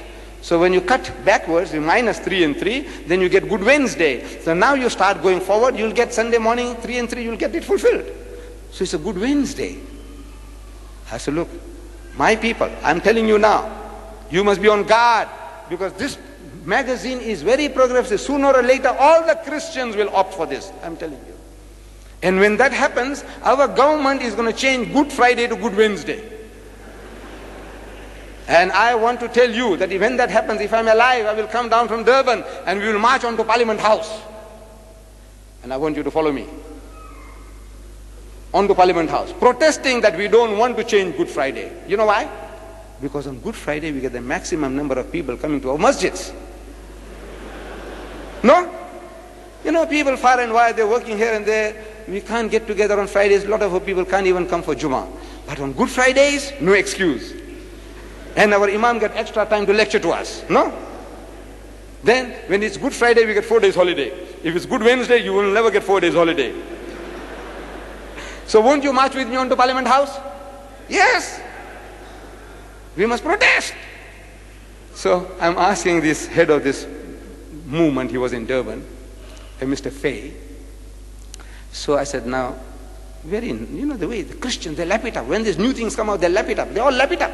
No, they don't ask questions. And they won't answer questions. These Christians, they go along, want to deliver lectures, but they will not allow themselves to be questioned. We say, come and question us. Go ahead. So I said, no, privately you can talk to him. So I'm asking him, I said, look man, it sounds very beautiful, this Good Wednesday business of yours, but how is it that the Roman Catholics for 2,000 years, they say they have an unbroken chain of popes. How is it that they were deceived? And this 1,000 million Christians are all deceived. I said, who deceived them? They don't know the difference between a Good Friday and a Good Wednesday. Who deceived them? So he says, the devil. He said, the devil deceived them. I said, if the devil can deceive the Christians in such a simple thing about a Good Wednesday or a Good Friday, how much easier for the devil to deceive you in the more important things of the Spirit, in the more important things of God. What is the devil worried about Wednesday or Friday? What does it hurt him? Where does it hurt him? Nobody will hurt him. That instead of worshipping the one true God, he makes you to worship a created creature, a created being. That would hurt him. So if he's successful in elementary things, how much easier for him to succeed in the serious things of life. So my dear brothers and sisters, we have given you the literature and we have given you the format how to go about doing the job. You have to memorize some of these verses. You see? It says, cake na me hand and me footer. Month disease excel. Memorize it in Afrikaans and memorize it in English. So your Afrikaans is improving, your English is improving. And you are doing a double job. Every time you're quoting, you're giving a two-hit. In Afrikaans and in English. Afrikaans and English. Look, you are privileged. Allah has given you that privilege. You are all bilingual. So do it bilingually. Learn the verses in Afrikaans, learn it in English. And the people that you're talking to also, they are bilingual, so two blows. Afrikaans, English. Afrikaans, English. May I wish you the best, wish you all the success in this work of dawah, and may Allah Bari Ta'ala, look, it is possible that in our lifetime we can change this country. It's possible. You just do a little bit of homework, a little exertion, and Allah will do the rest for you. Because we don't have to apologize for anything. Allah has put us in such a position. You don't have to apologize for anything. At every step, is the Christian who has to apologize for his religion. He must apologize for his Bible. He apologizes for his Trinity. He apologizes for everything. He has to apologize. You don't have to apologize for anything. So go to town, and this is a privilege Allah has given us. Allah says, it's to you. He's given you a deen. Master, overcome and supersede every other way of life. Wa akhiru da'wana alhamdulillahi rabbil alameen. Thank you very much, Mr. Deedat, for a very lively lecture. We also thank each and every one of you who has come here tonight to listen to it. We would like to remind you that the free literature that you had been given should please be passed on to your friends, particularly if you have taken more than one copy of any one particular kind. The translations of the Quran in English and in Afrikaans are for sale. 750 each, 2 for 10 rands. The normal price, 15 rands for 2 and 10 rands each. The Afrikaans translation, 5 rands per copy. Tonight, it is 4 rands. We also like to bring your attention to the fact that the cassette tapes will be ready. There are some already completed. And the videos will be completed in about 3 weeks from now. We have here, though, for sale already, a video recording of the program on SABC TV, Islam and Christianity, which is a copy of the debate that took place. That's 25 rands. When you finish with it, you give it back, you get your 25 rands. So also for the videos of this series, write to Durban, send your 25 rands, get your copy. Once you've seen it, shown your friends, made your 10 copies, send it back, you get your 25 rands. It is now, the lecture is over. There are many people who understand that if I go to a lecture, I expect to have the lecture ended and then I go home. It's rare to have a question time. Here, we do have a question time. But I say, if this gathering has been organized by us, then I do believe that we reserve the right to state the format. We will allow questions. We will allow you to come and make a statement. We will allow you to come and point out a correction. And yet the statement and the correction, if you know how to phrase it, you can turn it into a question too. But you're free to come and make a statement or a correction and even a question. We do not see this as a debate. We do not see this as mudslinging or an argument. If you want a debate, please, on any of these subjects, hire a hall, inform Mr. Deedat, inform the thousands of the public, and let him sweat it out with you. But please, not a debate here. If there's any question that you have, please ask it here. I beg of you, do not ask the question outside. The man is tired, it is late. And I also ask our Muslim brethren, please do not participate in questions outside tonight. Daar's niks faida daarin nie. I don't believe that we can gain anything from it. I also ask the audience that if somebody puts a question and an answer is given to him, or he can't put his question, please don't laugh. We are tolerant. On the other hand, people putting up from the microphone, please don't become emotional. All questions must pertain to the topic that was under discussion tonight. I think that is fair. If there, I remind you now of the lectures on Monday night and on Tuesday night, Athlone Civic Centre Monday night and at Kensington Civic on Tuesday night. If there is any question, please come to the microphone here. There's more than one questioner or somebody to point out the correction. You can stand behind. I will be as tolerant and as considerate as possible, but I will stop you and I will ask you please to sit down if you go beyond the limits. Thank you. Yeah. Instead of wasting time, if there's another question you can queue up.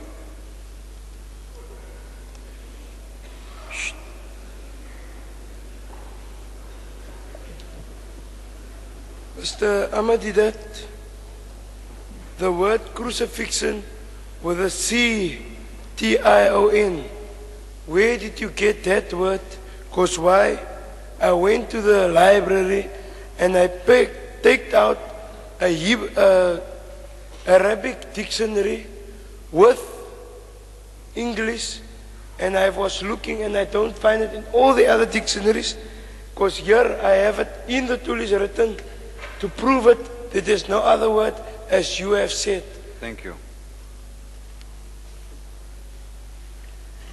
You see, I'm solving the problem for the Christians. They do not have a word in their language. The Oxford Dictionary hasn't got it. The Webster Dictionary hasn't got it. In the languages of the Christian world, there is no such word that a man goes on the cross, he goes through all the process, and he doesn't die. One verb for that is non-existent in any Western language. So therefore, I am trying to get them out of the misery. They are in a misery. You listening? I want you to listen, because now while I'm talking, you want to talk. So please, have patience. When you spoke, I just sat down, gave you a full chance. Now just listen. So I want to get the Christians out of their misery of not finding a word. They're putting them in inverted commas. That book that is given to you, you see there's 6 times crucifixion in inverted commas. So what is the inverted comma for? That means it is not crucifixion. Then what is it? So therefore I said, look, because you don't have a word, I am coining it for you. And very soon it can happen in the next Oxford Dictionary, you'll find this word coming in, because they didn't think of it. I am thinking and I'm giving it to you. I am putting that word in your mouth now. Whenever you say about that other fiction, you see Thunderberg, what happened to him? Was he crucified? So he says, no. What happened? Well, he was crucifixion. So you learn the word from me. If you keep on using that, the Oxford Dictionary and the Webster Dictionary and they'll have to start adopting, taking our word and putting it into the dictionary because they didn't think of it before. That's how new words come in. So this is my creation. Thank you. Next questioner, please. Could you speak into the microphone, please? Right. Just give me a break. Don't mind.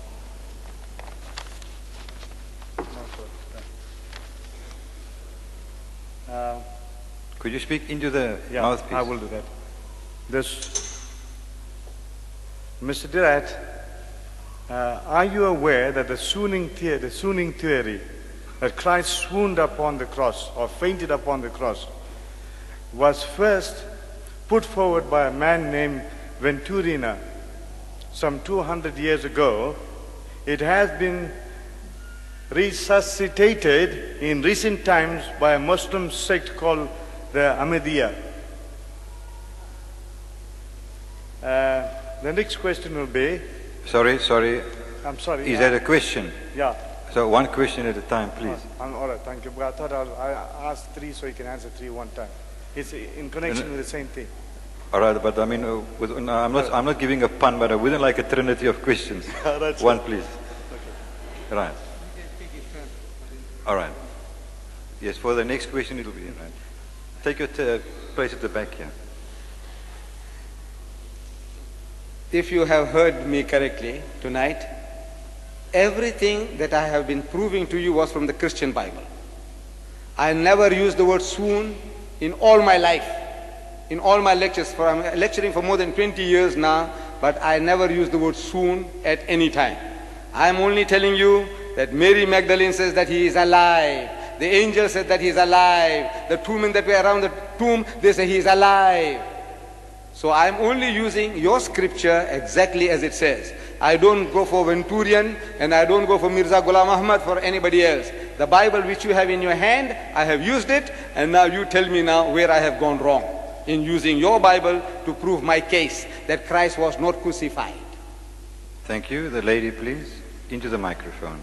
Mr. Deedat, actually there's quite a few things that errors which you have made tonight in twisting the word of God, saying things of the word of God. You have made a whole mockery of the word of God in Christianity, which we as Christians wouldn't do, of Islam and the Holy Quran, and that breaks my heart tonight. But what I would like to do is to just read 3 verses of the word of God. If you've really been studying the word of God, I'd like to know what you have to say on these 3 verses which are jotted down, amongst many others, but the time is not there. Philippians chapter 2 verse 8, and being found in fashion as a man, he humbled himself and became obedient unto death, even the death of the cross. And then in John chapter 11 verse 25 we read, Jesus said unto her, this was to Martha with the raising of Lazarus, I am the resurrection and the life. He that believeth in me, though he were dead, yet shall he live. And also in Revelation, the last book in the Bible, chapter 1 verse 18, we read, Jesus said, I am he that liveth and was dead, and behold, I am alive forevermore. Thank you very much.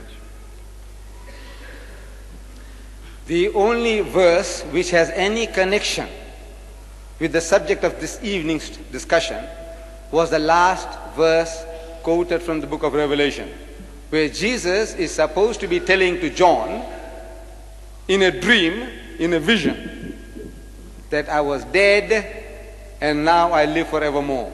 That's the only place in the whole Bible where Jesus utters such a word. During his post-crucifixion appearances, as recorded in the Gospels, he never used the word that I had died and I have come back from the dead. Never. This is the only place, and this is a dream, a vision that John had seen. And in dreams we dream anything. And most especially in the book of Revelation you read about the beast. And the beast had eyes. How many eyes it had outside? And it had eyes inside and eyes outside. It had 7 horns. I said, look, this is something, look, it is not historical, it is not factual, an imagination of man, and it happens to me sometimes when I eat too much, then you have these dreams, you eat indigestible thing, too much meat, and you go to sleep, and then you dream, you have nightmares. So this is like a man who is dreaming.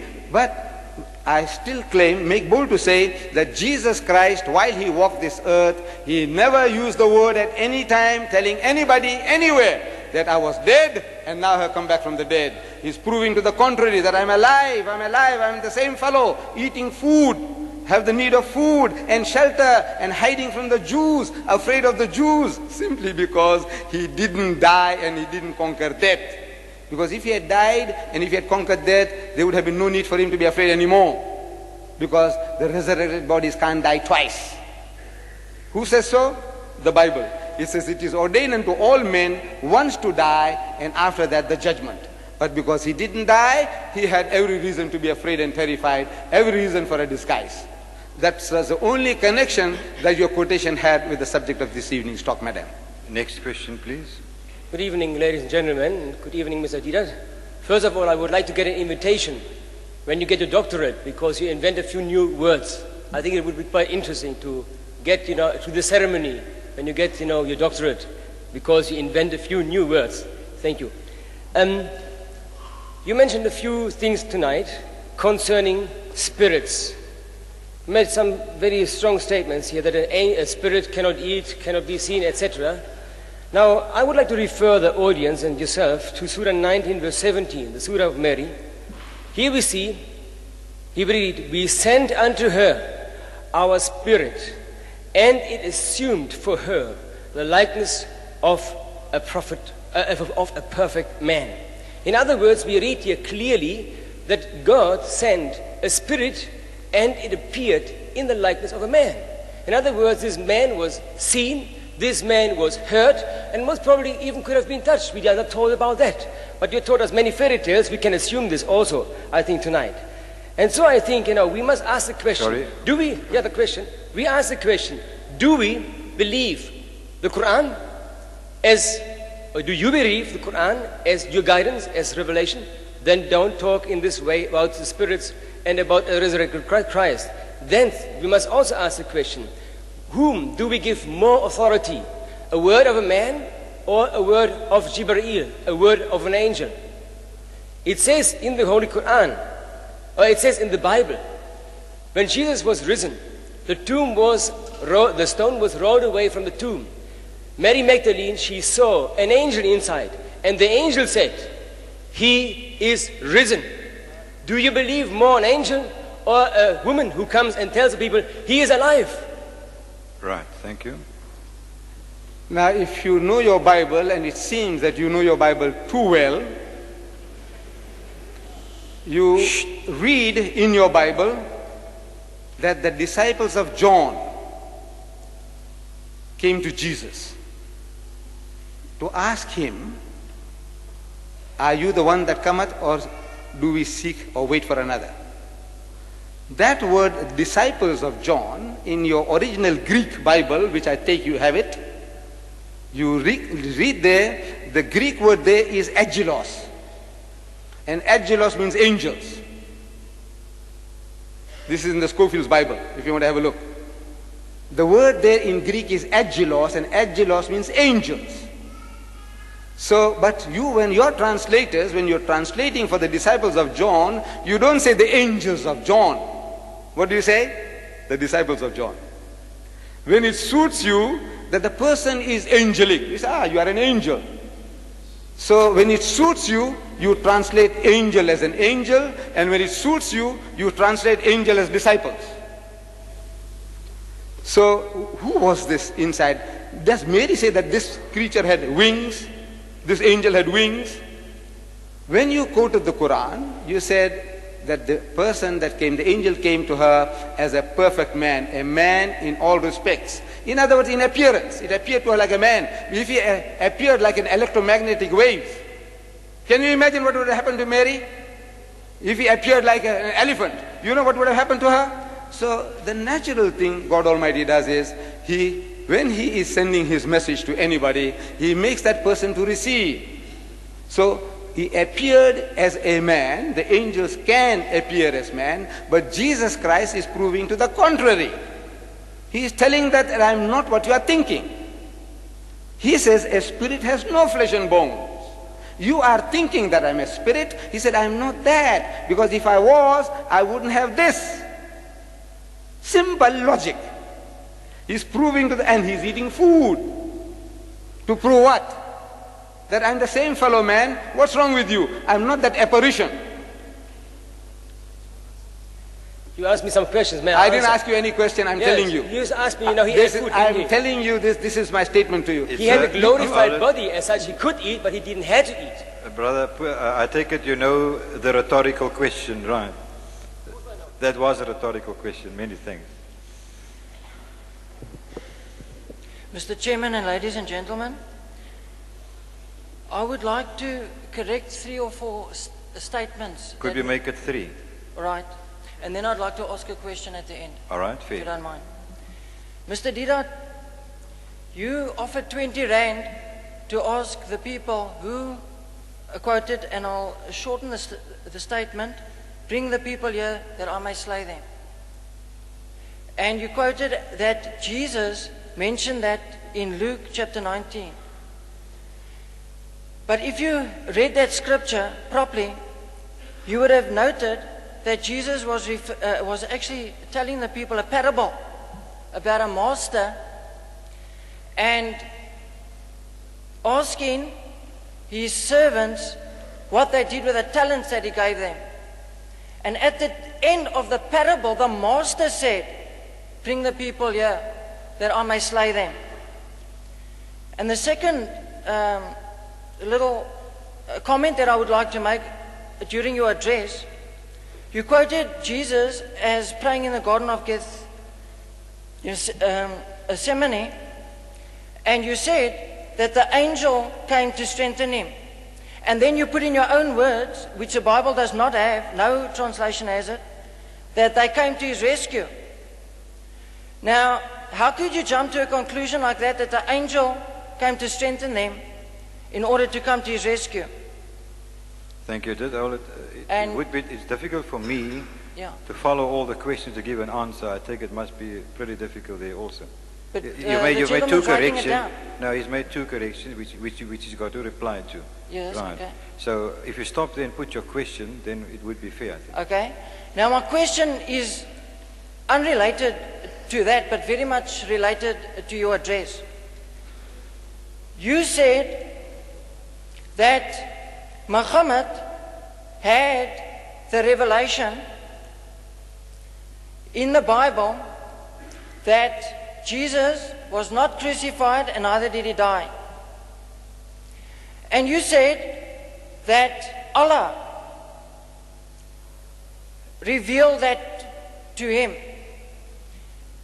Now, no other witnesses. You are taking that statement from one man. And apparently, according to my little knowledge about Islam and the Quran, Muhammad went to his wife and shared this news with her. But in the Bible... You said that Muhammad sallallahu alaihi wasallam then went to his wife, Sayyidina Khadija, Allah be pleased with her, and said, I have seen this, I have had this revelation. But in the Bible, after Jesus had risen from the dead, if you look in that same chapter, Luke chapter 24, when he, from verse, I'll write it down here, from verse, 45, and it is in another place other than that Revelation scripture, when he expressed that he had to die, he actually mentioned that word death at that stage also. And in Corinthians, the Bible says that he appeared to the 12 first and then to 500 people thereafter. Now, let me explain just one thing to you. Could we get the question after that? That is the question, because Muhammad had no witnesses. Jesus had 500 witnesses. Right. And more. Now, who is more to believe? The Bible or the Quran? Right. Thank you very much.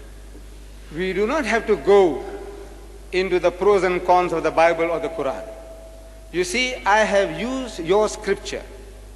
Jesus himself is proving that I am not what you are thinking. Again and again, he is in disguise. Mary Magdalene can't recognize him. His disciples can't recognize him. When he returns, the disciples are terrified. Every reason I'm giving you, the reason for the fear is because they had no first-hand knowledge. All the knowledge was from hearsay. When you come to talking about parable, that Jesus Christ was giving a parable is a story form of something that is actually he's describing. What is the parable about? He had told his disciples that they were going to sit on 12 thrones, judging the 12 tribes of Israel. Not so? It was so. So while he is going to Jerusalem, he is giving them the parable that, look, we are given certain talents. Each and every one was given certain opportunities. If you do not carry out the opportunity, don't fulfill it, all these things will be taken away from you. You are given so many talents, what did you do with it? You were given so many opportunities, what did you do with it? And now comes the supreme opportunity of establishing the kingdom of God. And the Bible said it was immediately appear. It was immediately to appear. So in that context, and he's marching to Jerusalem, and he's telling, for those my enemies. Who? What is the parable about? Whose enemies? What is the parable for? He's telling them that, look, this is it for my enemies, who would not that I should reign over them. Who is this other person? Who wants to reign over the people? And who is telling them that they should kill the people if they don't allow them to rule? Who? He's talking about himself. He's talking about, oh, God is coming along to reign over them. Almighty God, in the day of judgment, he will rule. These not the enemies of God. He had to go and bring, he's going to tell you and me, bring my enemies. God is so powerless that he's depending on you and me, that he's going to bring his enemies before him and slay them before me. He hasn't got people to do the job. However, you see, you have quoted so many things that each and everything calls for a lecture. When you talk about one witness, Muhammad is testifying that God Almighty has revealed this to him. Now, when you take anybody's witness, Matthew, Mark, Luke, or John, you find that Matthew, you say he bore witness, Matthew, Mark, Luke, and John, and you find that Matthew didn't write Matthew, Mark didn't write Mark, Luke didn't write Luke, and John didn't write John. This is in your Bible. It says the gospel according to St. Matthew, the gospel according to St. Mark, the gospel according to St. Luke, the gospel according to St. John. And I have been asking learned men of your religion, one point. What is this according? In other words, this is what you assume. You see, when you read the internal evidence of the book that you are quoting, take Matthew 9:9. You find Matthew didn't write it. It says, while he, Jesus, was going forth into the way, he saw a tax collector called Matthew.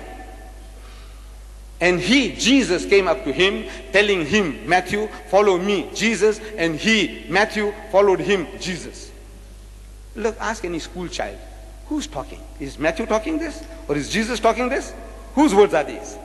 So it's neither Matthew, nor Jesus, nor God. This is somebody speaking from hearsay. This is the type of witness that you have got. One man copying the other, wholesale. And this is what your J.B. Phillips says. The prebendary of the Chichester Cathedral in England, he says that early tradition ascribed this gospel to the Apostle Matthew. But scholars nowadays almost all reject this view. That means Matthew didn't even write Matthew. So this is the worth of the books that you are quoting, my friend. This book, the Quran, is God's word. And Monday night, I'm proving to you people, anybody, everybody, visually, that this is the word of God. And if God says, Jesus said, the disciple is not greater than the master. If God Almighty, when he speaks, his word is more authoritative than the billions of mankind. The word of Jesus is more authoritative than the billions of the Christians. Jesus says, you remember, that I will be like Jonah. That's what Jesus said. And you are telling me, you're not answering any of my questions at all. For 1.5 hours, I have been proving to you from your book, Jesus said this, and I said, Jesus said that. Jesus said he'll be like Jonah, and you say he's not like Jonah. Why don't you prove that, look, he is like Jonah? I said, Jesus said he'll be like Jonah, and you saying he is unlike Jonah. Jesus said it will be 3 days and 3 nights, and you say it's 2 and 1. Why don't you settle that problem? There is the problem about the crucifixion. You are getting into sidelines, giving prophecies after the event. You know, vaticinium ex eventu, prophecies after the event. The books were written decades after the event. You know that. It was not written in the lifetime of Jesus. Not one word was written in his lifetime, nor did he instruct anybody to write a word. This is the word of the whole testimony that you have got. Sir, one point please. Excuse me, the fellow with the green shirt. I'm a Muslim, but I stand here, I try to be as impartial as possible, right? Only person that interjects you is myself. If you perhaps take too long to put your question, I don't think Mr. Deedat does. Could you please not interject when he answers, right? Thank you. Mr. Chairman and people. You're too short, you're like me. Please put the mic down, please. I would like to ask, when a person becomes a cabinet maker or a carpenter, there are laws to obey and principles before you can. You can't just take a piece of wood, otherwise you wouldn't know what to do. So the Bible teaches us that to interpret the scriptures, that it's only by the Holy Spirit that we can interpret the scriptures. And you can only have the Spirit of God when you obey the Lord. In other words, when I obey God's word. Like for instance, you will know about Muhammad if you obey the Quran. So you can talk about Muhammad. Now I just want to read to you. Just hold it. You are putting a question now. Yeah, well, I just want to make my point clear. Here in 2 Peter, chapter 1, verse 21. No, you must speak into the microphone. For no prophetic message ever came just from the will of man, but men were under the control of the Holy Spirit as they spoke the message that came from God. And then in the book of John, chapter 14, verse 15. Brother, could I just ask, but what are you trying to prove, or what question would you like to ask? Wait, I'll ask you now. I know that you've got support, there in the text. Yes. But now, could we get the question? Right, okay. The question is, if you becomes a bricklayer or a carpenter, do you have to obey the principles and the laws to become that? Or can you just become a bricklayer or a carpenter? Thank you very much. Can you answer me? Now, likewise, I would just make clear to you, you can't interpret God's word. If you don't obey God's word, then you won't have the Spirit. So I would say then, any person that is not living according to the word of God, he's got no right to interpret the scriptures, because here God says, it's only the Spirit that will enlighten your mind and give you wisdom. Am I right then that if, not to get into that part of the argument, but taking your word without going there, if I'm a Muslim and I haven't got the Spirit which you speak of, and the Bible is, as you say, for all mankind, will I then not be able to understand or interpret it? Well, you can have the Bible, but Christ said, why do you call me Lord, Lord, and you don't obey me? It is only those who obey God that have the Spirit. So I'll read further. Thank you, brother. I think your point, and I don't doubt your next text. It will only be supporting the same thing. Could we, for time's sake, we please go on? But I feel no person can interpret the word without the Spirit of God. See? So if a person is not born again, then he doesn't have the Spirit. So either the devil will use him, or he will talk things out of his head. No, I don't doubt your thoughts on it, but I think we have got the picture. Yes. We will answer you. Could we go to the back, please? We'll only have 3 more questions after this, please. Now, Mr. Or we'll Deedat. make it 4 because there are 4 standing. Could I excuse you, please, with the blazer? We'll have 4 more. Mr. Deedat. Did you hear that man's question? You didn't hear his question. You don't want me to answer. I heard his question, but then you don't want me to answer. You do not want me to answer. Answer him. Sorry for that. Answer him. I want to. Could you go? Could you go?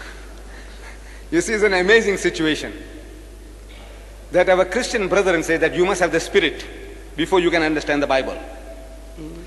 And everybody claims to have the Spirit. There are in South Africa 1,000 different sects and denominations among the whites. 1,000 different sects and denominations among the whites. And they all claim to have got the Spirit. There are 3,000 sects and denominations among the Africans. 3,000. And they all got the Spirit. And these 1,000 white denominations are all going in different directions, and they all got the Spirit. The 3,000 African denominations, they all claim the Spirit, and they all also going in different directions. Now, how are we going to arrive at truth? Unless we use our God-given intelligence. Because the one man says, look, there is a Trinity in the Bible. The other fellow says, there is no Trinity in the Bible. One fellow says that when you take this piece of bread, it becomes the flesh of Jesus. When you drink the wine, it becomes the blood of Jesus, literally, in a mystical way. The other fellow says, no, it is metaphorical. Now, who has got the Spirit? I want to know. Which guy are we going to believe? And as soon as you ask the man what church you belong to, he doesn't own up. He's interdenominational, so you can't catch him anyway. As soon as you corner him, he says, well, I don't believe that. Look, what I have done, I have spoken for an hour and a half, simple, straightforward language, proving to you from the Christian scriptures that the thing that they are alleging didn't happen, didn't happen, didn't happen. Christ was not crucified, he was not crucified, he was not crucified. An amazing thing, nobody is asking, questioning me on what I said, not one. Isn't it amazing? What is the Spirit doing to them? What does the Spirit do to people that you are not listening simple, basic English I'm speaking to you? I'm quoting you verses after verses. This is what Jesus said. And you don't contradict me. You want to say Peter said this and Corinthians said this and this guy said this. What is all this? What is happening to you? Why is the Spirit deserting people? I says, please ask me direct questions on what I spoke and I'll give you a direct answer. No, gentlemen, let me be fair. When I looked at you just now, I said 3 more questions. Then out of courtesy, I saw there were 4 of you. Right. So I said, all right, 4. But now we have 5. I've in fact, will you withdraw? Thank you.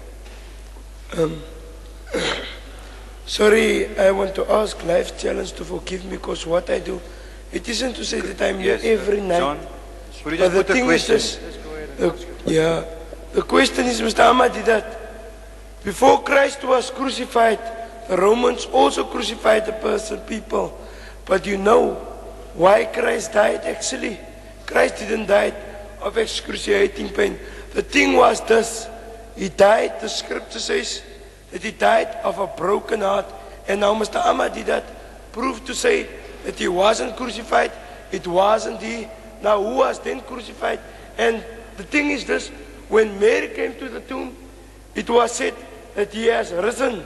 Now that same body that was taken before the Sabbath from the cross. You spoke of the crucifixion. Could you leave it at that? I'm sure the answer will come.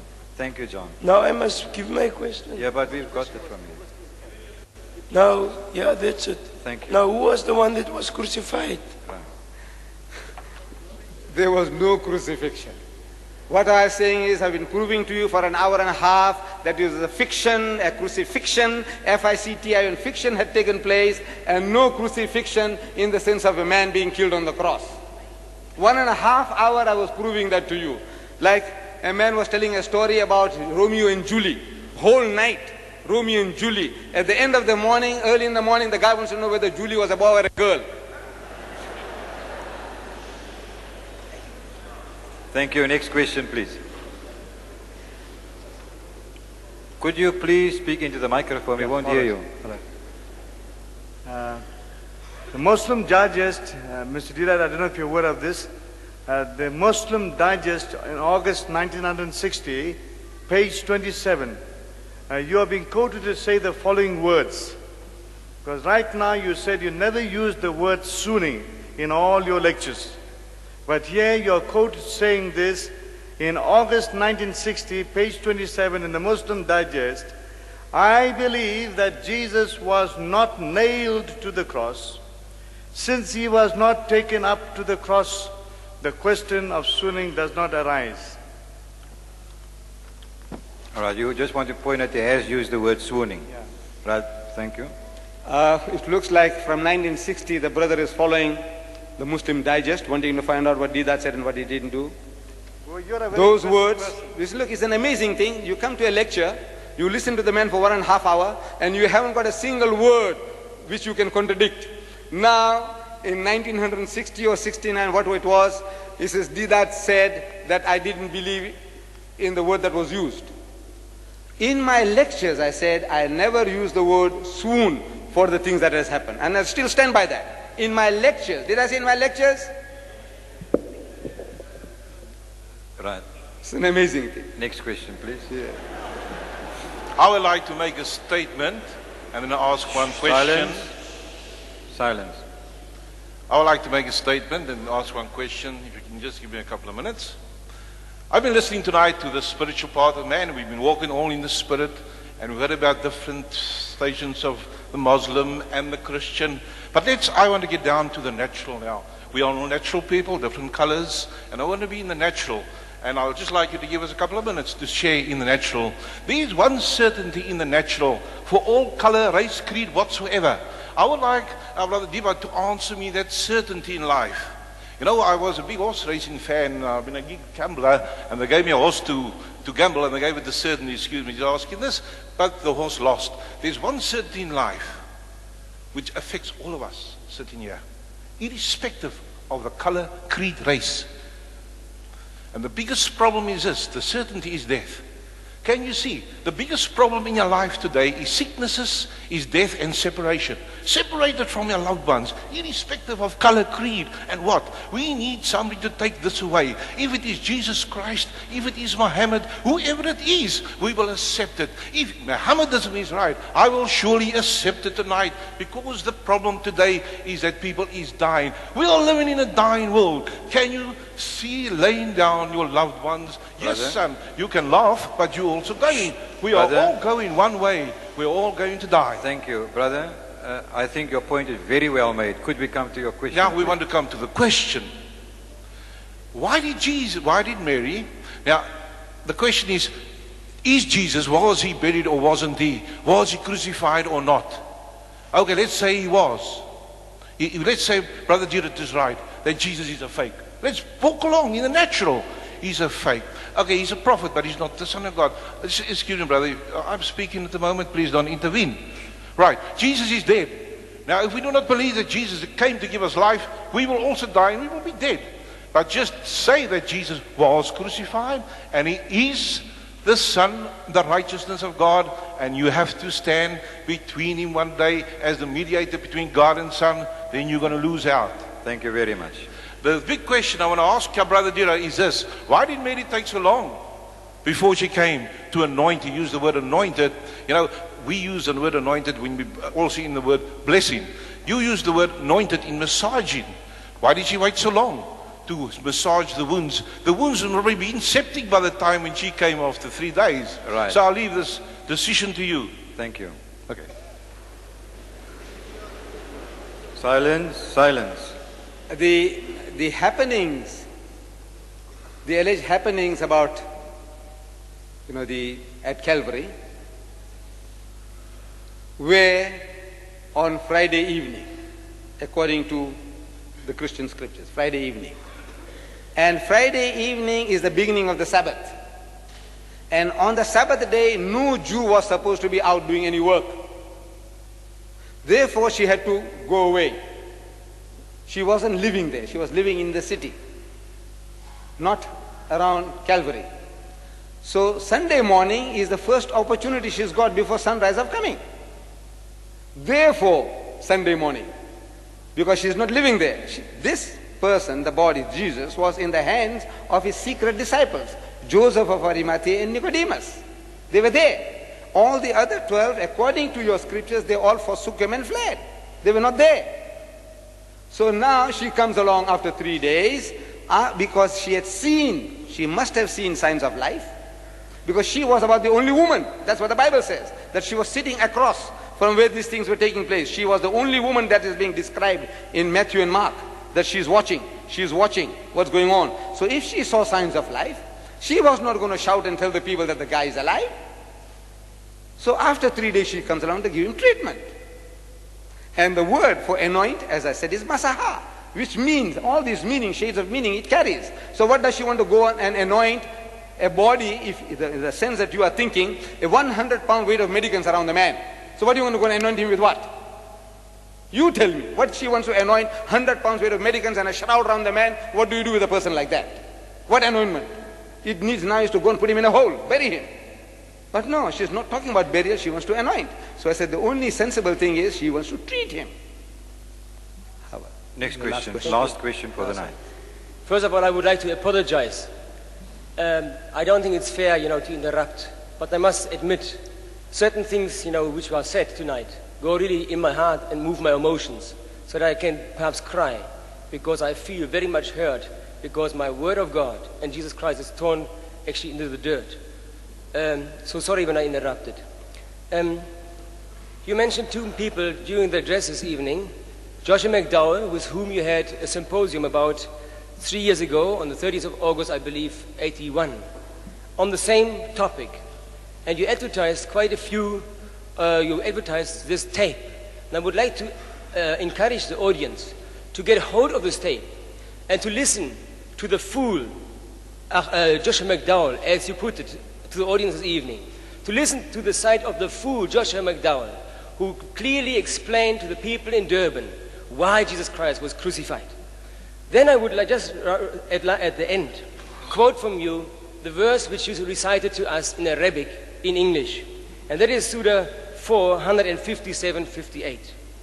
And because of their saying, we slew the Messiah, Jesus, son of Mary, Allah's messenger, they slew him not, nor crucified, but it appeared so unto them. The word crucified is even used in the Quran. And lo, those who disagree concerning it are in doubt thereof. They have no knowledge thereof, save pursuit of conjecture.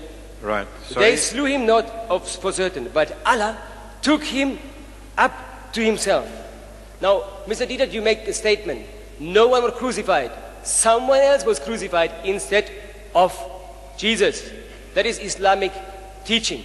And I think that is my question. Why do you actually tell people something about the Christian faith and destroy the Bible, and you don't get back to your Quran? I would assume if I would be a Muslim, I would be utterly disappointed for this evening because I didn't get anything from this book. From this book I got something distorted, but nothing from that. Could you please answer this? Thank you. I started with the verse which we have just finished off with. وَقَوْلِهِمْ إِنَّا قَتَلْنَا الْمَسِيحِ, and they said in boast that they killed Christ Jesus, Isa ibn Maryam Rasulullah. Jesus, the son of Mary, the messenger of God.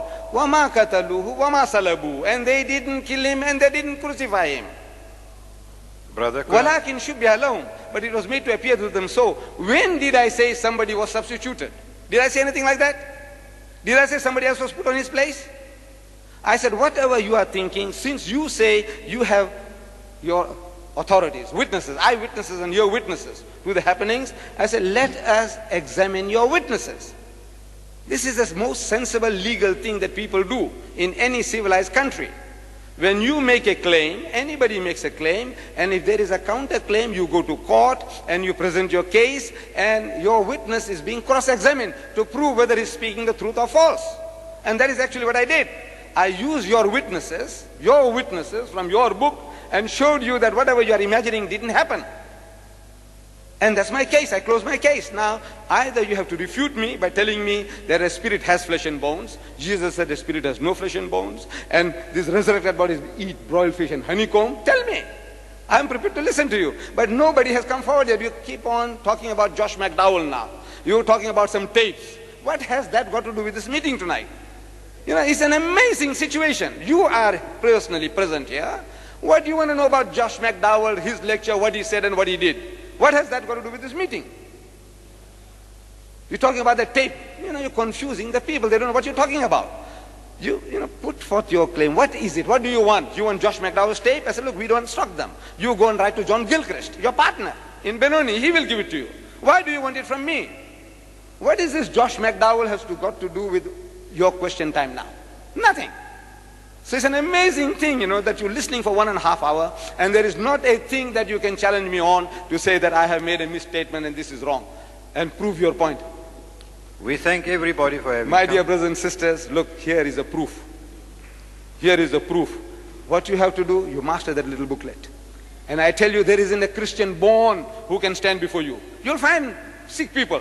They say they're born again, and they'll keep on talking to the wall. Don't talk to the wall. The ordinary people, Allah says, minhumul mu'minuna, there are good people among them. Talk to them, invite them for tea, talk to them, show them the Quran, reason with them, and inshallah you'll be able to do the job. The professionals, you leave them to me at meetings like these. Assalamu alaikum wa rahmatullahi wa barakatuh. Good night, ladies and gentlemen. The Qur'ans, the translations of the Qur'an are still available outside in the foyer.